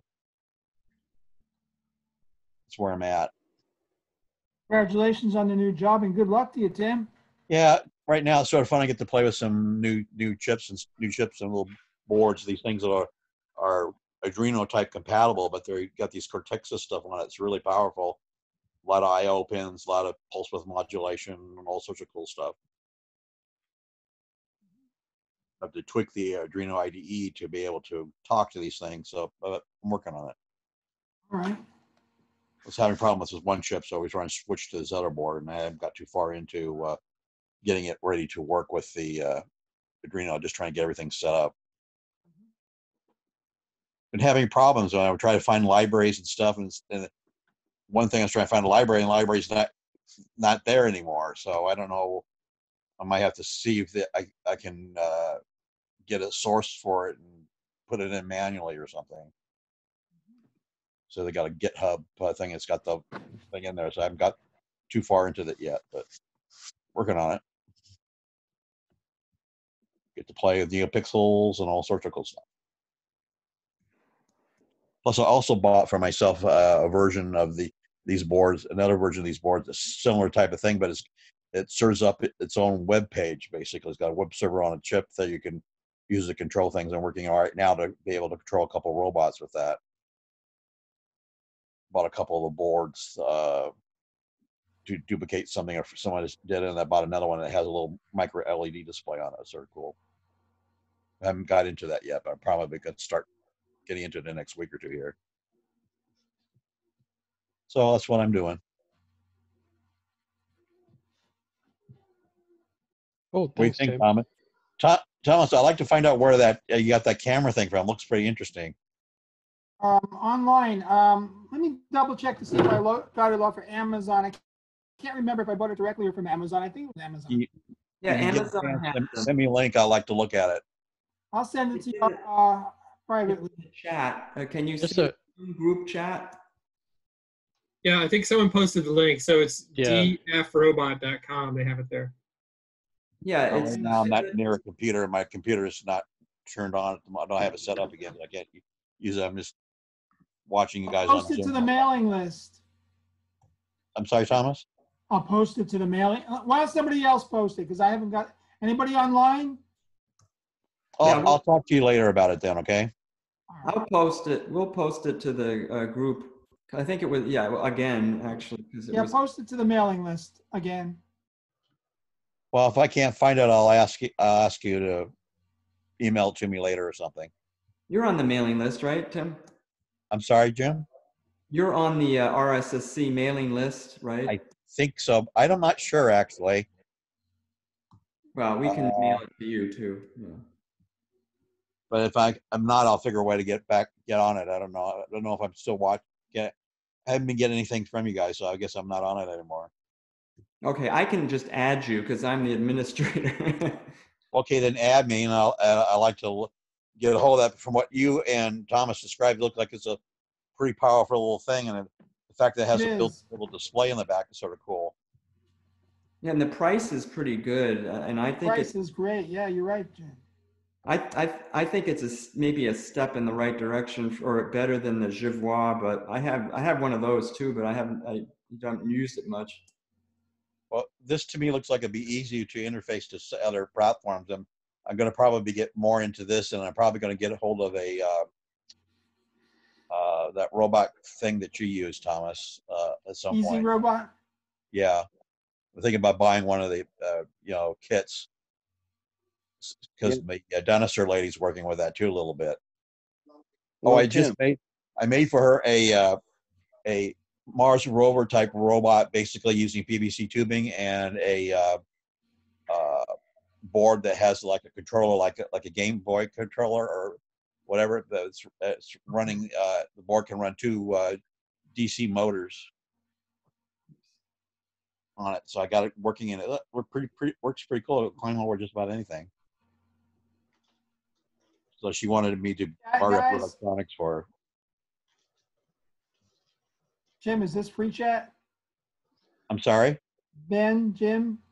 Yeah. Yeah. Okay, just want to make sure that was where we were at on this. Okay. I can show something real quick if you want. Oh, yeah. What you got there, Walter? Something, so let's see. I think I showed it last time, but you remember that guy, right? It's the IG-11, that guy with the head, where he turns his head like that. Oh, yeah. All right, so this right here, let me turn that off.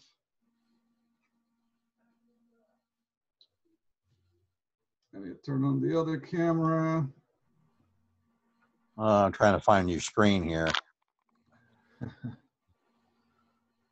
So this right here, it's that head being, I'm just building it right now. Oh boy, you're printing like crazy there, Walter. Huh? I said, you're printing everything. Look at you. Yeah, so I finally learned everything there is to know about NeoPixels, and I think I got it down pretty good. Sweet. So I found this one's on Amazon, which I really like. They have the built-in chip and everything. Order I like it because control. it's got a nice wire that you can easily cut. Oh, wow. And you can do individual ones, or you can control them all with a single line. And then post that, Walter? Can you post that? Yeah, I'll post a link if you want. I'm Yes, diffusing please. the light with an old, it's like a folder separator thing. Oh, that's a good diffuser. That's Anyway, a great so because all the Star Wars lights are always diffused, you never see anything that is super bright in Star Wars. So all the lights that I have are diffused. I can change the brightness on it and everything. So what boards are you using to control those with? Right now, it's just an Arduino Uno, actually. Okay. Yeah, it's just an Uno, and NeoPixel library is pretty cool. yeah, I got the Adafruit. I just tweaked it a little bit, but Adafruit library seems to work pretty well. Well, there's several NeoPixel libraries out. There's one called Fast LED. It's the other one that you're talking about. You can do some pretty cool things with it. Yeah, I like it. I dig it. Took me a while to glue all these things in here. I was telling Alan that so that's now your that idea. I got all this free time, I actually take a long time to do anything. So I would like glue one NeoPixel, come back the next day and glue another NeoPixel. Like, oh boy, really dragging it out, aren't you? I used to stay up all night, and I could do it in one night. I would assemble the whole thing and have it ready by next, not even go to sleep the whole night and just have it ready the next morning because I was so excited. But now it's like, I'll put one NeoPixel in, I'll come back the next morning and I'll put another one. It's taking me forever now to build anything.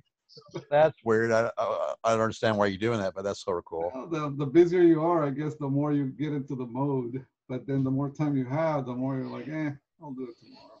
So. Yeah, drag it out a little bit. So that's the one you're gonna animate and everything? Yeah. So I did finish one. I actually did finish one. I did another one. I don't think you guys saw it. Let me share my screen real quick. I just got that respirator mask in the mail the other day, so I'm gonna start painting my other Yoda next week, I think. Yeah. Ah. So I just finished this guy. Oh, that's your smelter droid. Oh, that one's cool. Yeah, this is a little guy from the animated series. Shoot, what's it called? The Star Wars animated series. Yeah, Star Wars: The Clone Wars. The Clone Wars, yeah. So they had this little guy there, and there's a guy in England that he modeled it like in 2 days. Like the next day after it showed up, he modeled it. And so I asked him for the files, and he's like, "Oh, here you go. Give it a try." And he hadn't even printed it. So I printed it, and I told him, you know, all the little defects that I found, and so he corrected them and all that. But this is a little bit of what it looks like. It looks like the head will be a little bit top heavy. Yeah. Yeah, the head is bigger than the whole body, by the way. But that's how it is in the animated series. It's printed in 4 parts. You can kind of see a little bit of the line. It's not perfect, but Well, at least it's able to stand up on its own. That's sort of cool. yeah, I'll put some neopixels in. I'm neopixeling everything now. It's kind of like Like bedazzle. toilet plungers Kind of for like the leg. bedazzle. You know how you bedazzle everything? I'm gonna neopixel everything. I'm gonna neopixel everything I see. Oh yeah, be able to show Baker's it off bacon. to the That's how you do it. there. 501st. Yeah, I'm putting neopixels on everything. I don't care. You gonna put some round neopixels in there or what? Oh yeah, I got all kinds. I bought so many kinds to test. Oh, you went crazy, did you? I went crazy and tried every neopixel in existence. Well, I mean, I worked on that magic wheelchair thing. I had a whole bunch of neopixels thing. We duplicated one of the floats, Disney floats for a wheelchair. And I had a whole ton of neopixel strips in there. Yeah, yeah, and Carl has some great projects on his that what is the website the way you teach people how to do things? Instructables, yeah. Instructables, yeah. So Carl is the NeoPixel Pro there. He's also played with every NeoPixel in the world. Now I know where to go. Yeah. Oh, And there's new form factors every month. You know, I just got the ones you had there. They're like fairy lights. So it's thin, silvery wires connecting them. It's like, man, it's like, yes, they're great. Yeah. hey, Carl, post your URL. I worked with the strips that have the waterproofing and the backing on the back. Yeah, I like those because they're not surface mounted, and you know I don't have to squint to solder every little wire. It's got some nice wires already there, so it's easier to solder. But anyways, that's it for now. That's just something fun. Well, like I say, as soon as I get through getting the Yoda painted, I'm working on a DJ Rex from Star Galaxy's Edge next. Cool. I'm gonna put some neopixels in there, probably make it a little more fancier than them. Oh yeah, there you go. Carl posted the Instructables. Okay. Yeah, it's a lot of fun, and it adds, it adds another dimension to what you build. So definitely. Yeah, and those digital ones, I mean, the NeoPixels, the WS2812B LEDs, the really cool thing, +5 ground and 1 data line. You know? So you can have any number of LEDs in a single data line. So they're super useful. Oh yeah, and go crazy with it. That's what I'm using. Yep. I mean, I had a strip that had over 120 LEDs in it.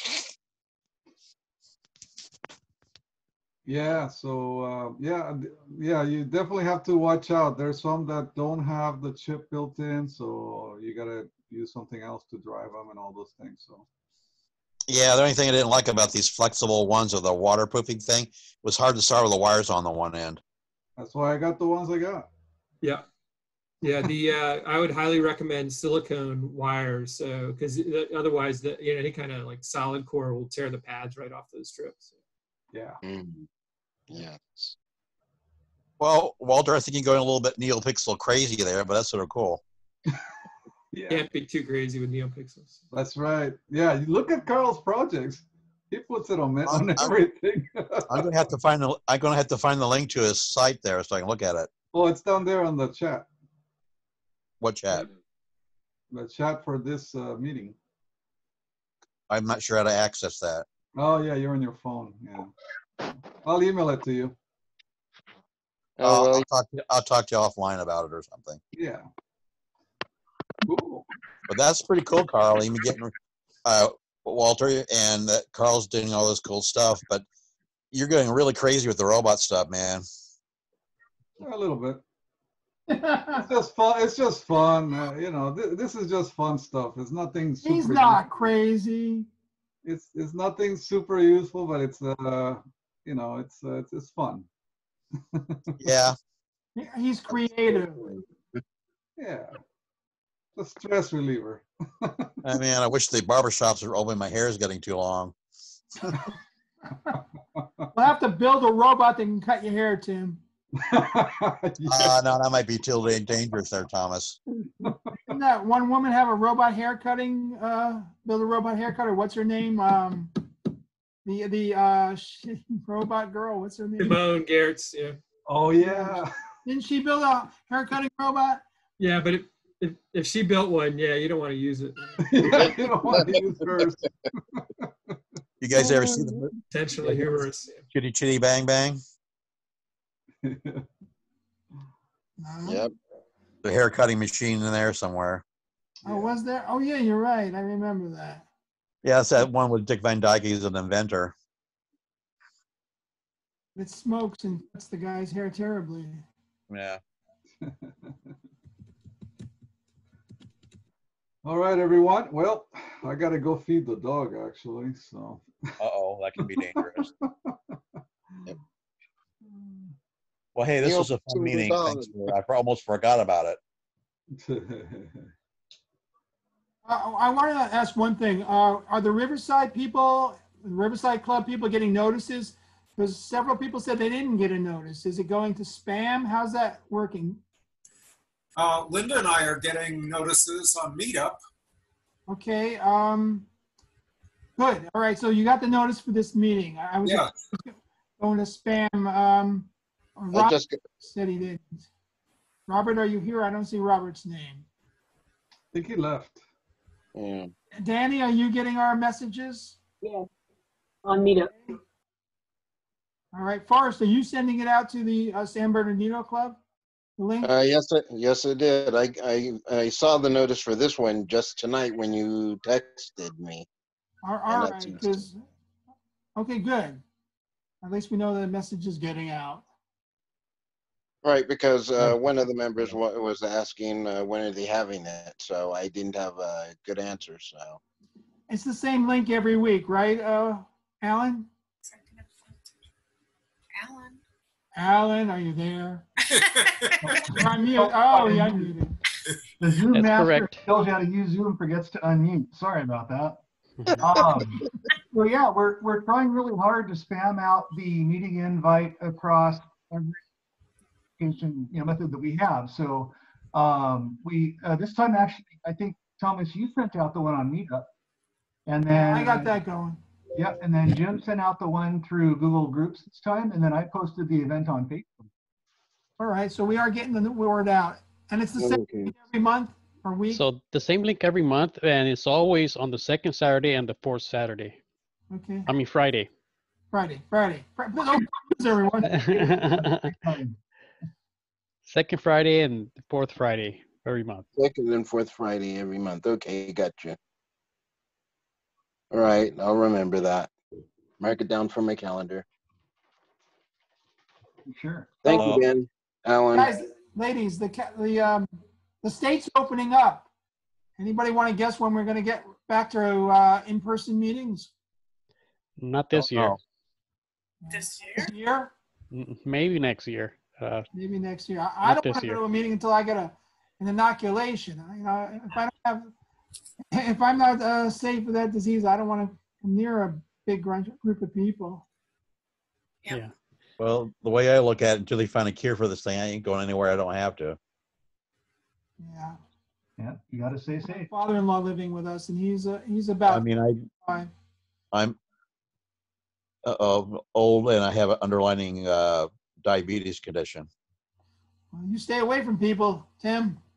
Well, I'm doing the best I can. That's why I'm sort of isolating at work too a little bit. Alan, just a brief request. I was trying to find the recordings of the previous meetings, and I guess I eventually found a link to one of the meetings, and then I did a search for the RSSC and brought up a bunch of them. But is it possible to put a general link or whatever we need to do in order to get you know, access to the recordings of these meetings? Yeah, for sure. I mean, on the RSSC side, posted a link to the playlist front and center on the site. Plus, on the RSSC messaging, we've been including a link to the playlist as well. I can double check to see if it was included on the last invite on Meetup, but whether it was or not, we'll make sure that's included moving forward. Well, are you talking about the last meeting, the last meetup? Well, we sent out an email communication through Meetup about the meeting tonight, and I can double check to see if the link to the playlist was included on it, and if it wasn't, I apologize. We'll make sure it's on the next meeting. Okay. Okay, and when will this particular Meetup's video be available then? You know, give me a day or two to download it and upload it. I'm gonna upload it this weekend. Whether I can get it done Saturday morning, Saturday evening, Sunday, I'm not sure yet, but definitely this weekend. Yeah, I found the last one with Dr. Bruce's presentation, to review that material was just very, very helpful. I picked up a lot of stuff that I didn't get during the meeting by reviewing that video. And I vote for keeping these videos going of these meetings. The technical stuff is just invaluable to us. Yeah, for sure. We've got a lot of smart guys and gals in our clubs. For sure. Definitely, yeah. Including yourself.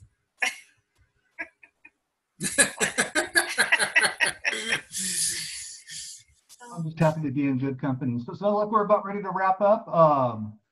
I'm glad to see everyone is doing well and is healthy and as happy as we can be in certain circumstances. On the club side, Walter and I kind of have the inside track since we work for the campus. And what's going to happen is at some point they're going to allow any events to happen on campus, which may occur before or after they let our students back in. But as that occurs, we'll kind of let you know how things are progressing. But as of right now, we could very well be being virtual through the end of the year. For sure. Wow. What about member contributions? We used to pay a little bit every year. Well, the good thing is that we're paid up for the entire year, so maybe at the beginning of next year, I don't know how we're gonna do it, but maybe by then we'll be doing live meetings, hopefully. If not, we'll continue to using Zoom, and we can pay our dues when we meet. Okay. Yeah, for sure. We don't really have anything set up for alternative donations or cut-book donations. The good news is our operating costs have gone down a lot over the past few months, so that's working for us. No refreshments to have to provide. Oh, yeah. For sure. All right. Thanks again, everyone. Have a great long holiday weekend, and we'll catch up in a couple of weeks. Bye-bye. All right. Bye. All right.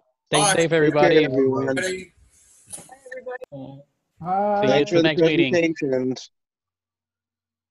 Good night. Walter.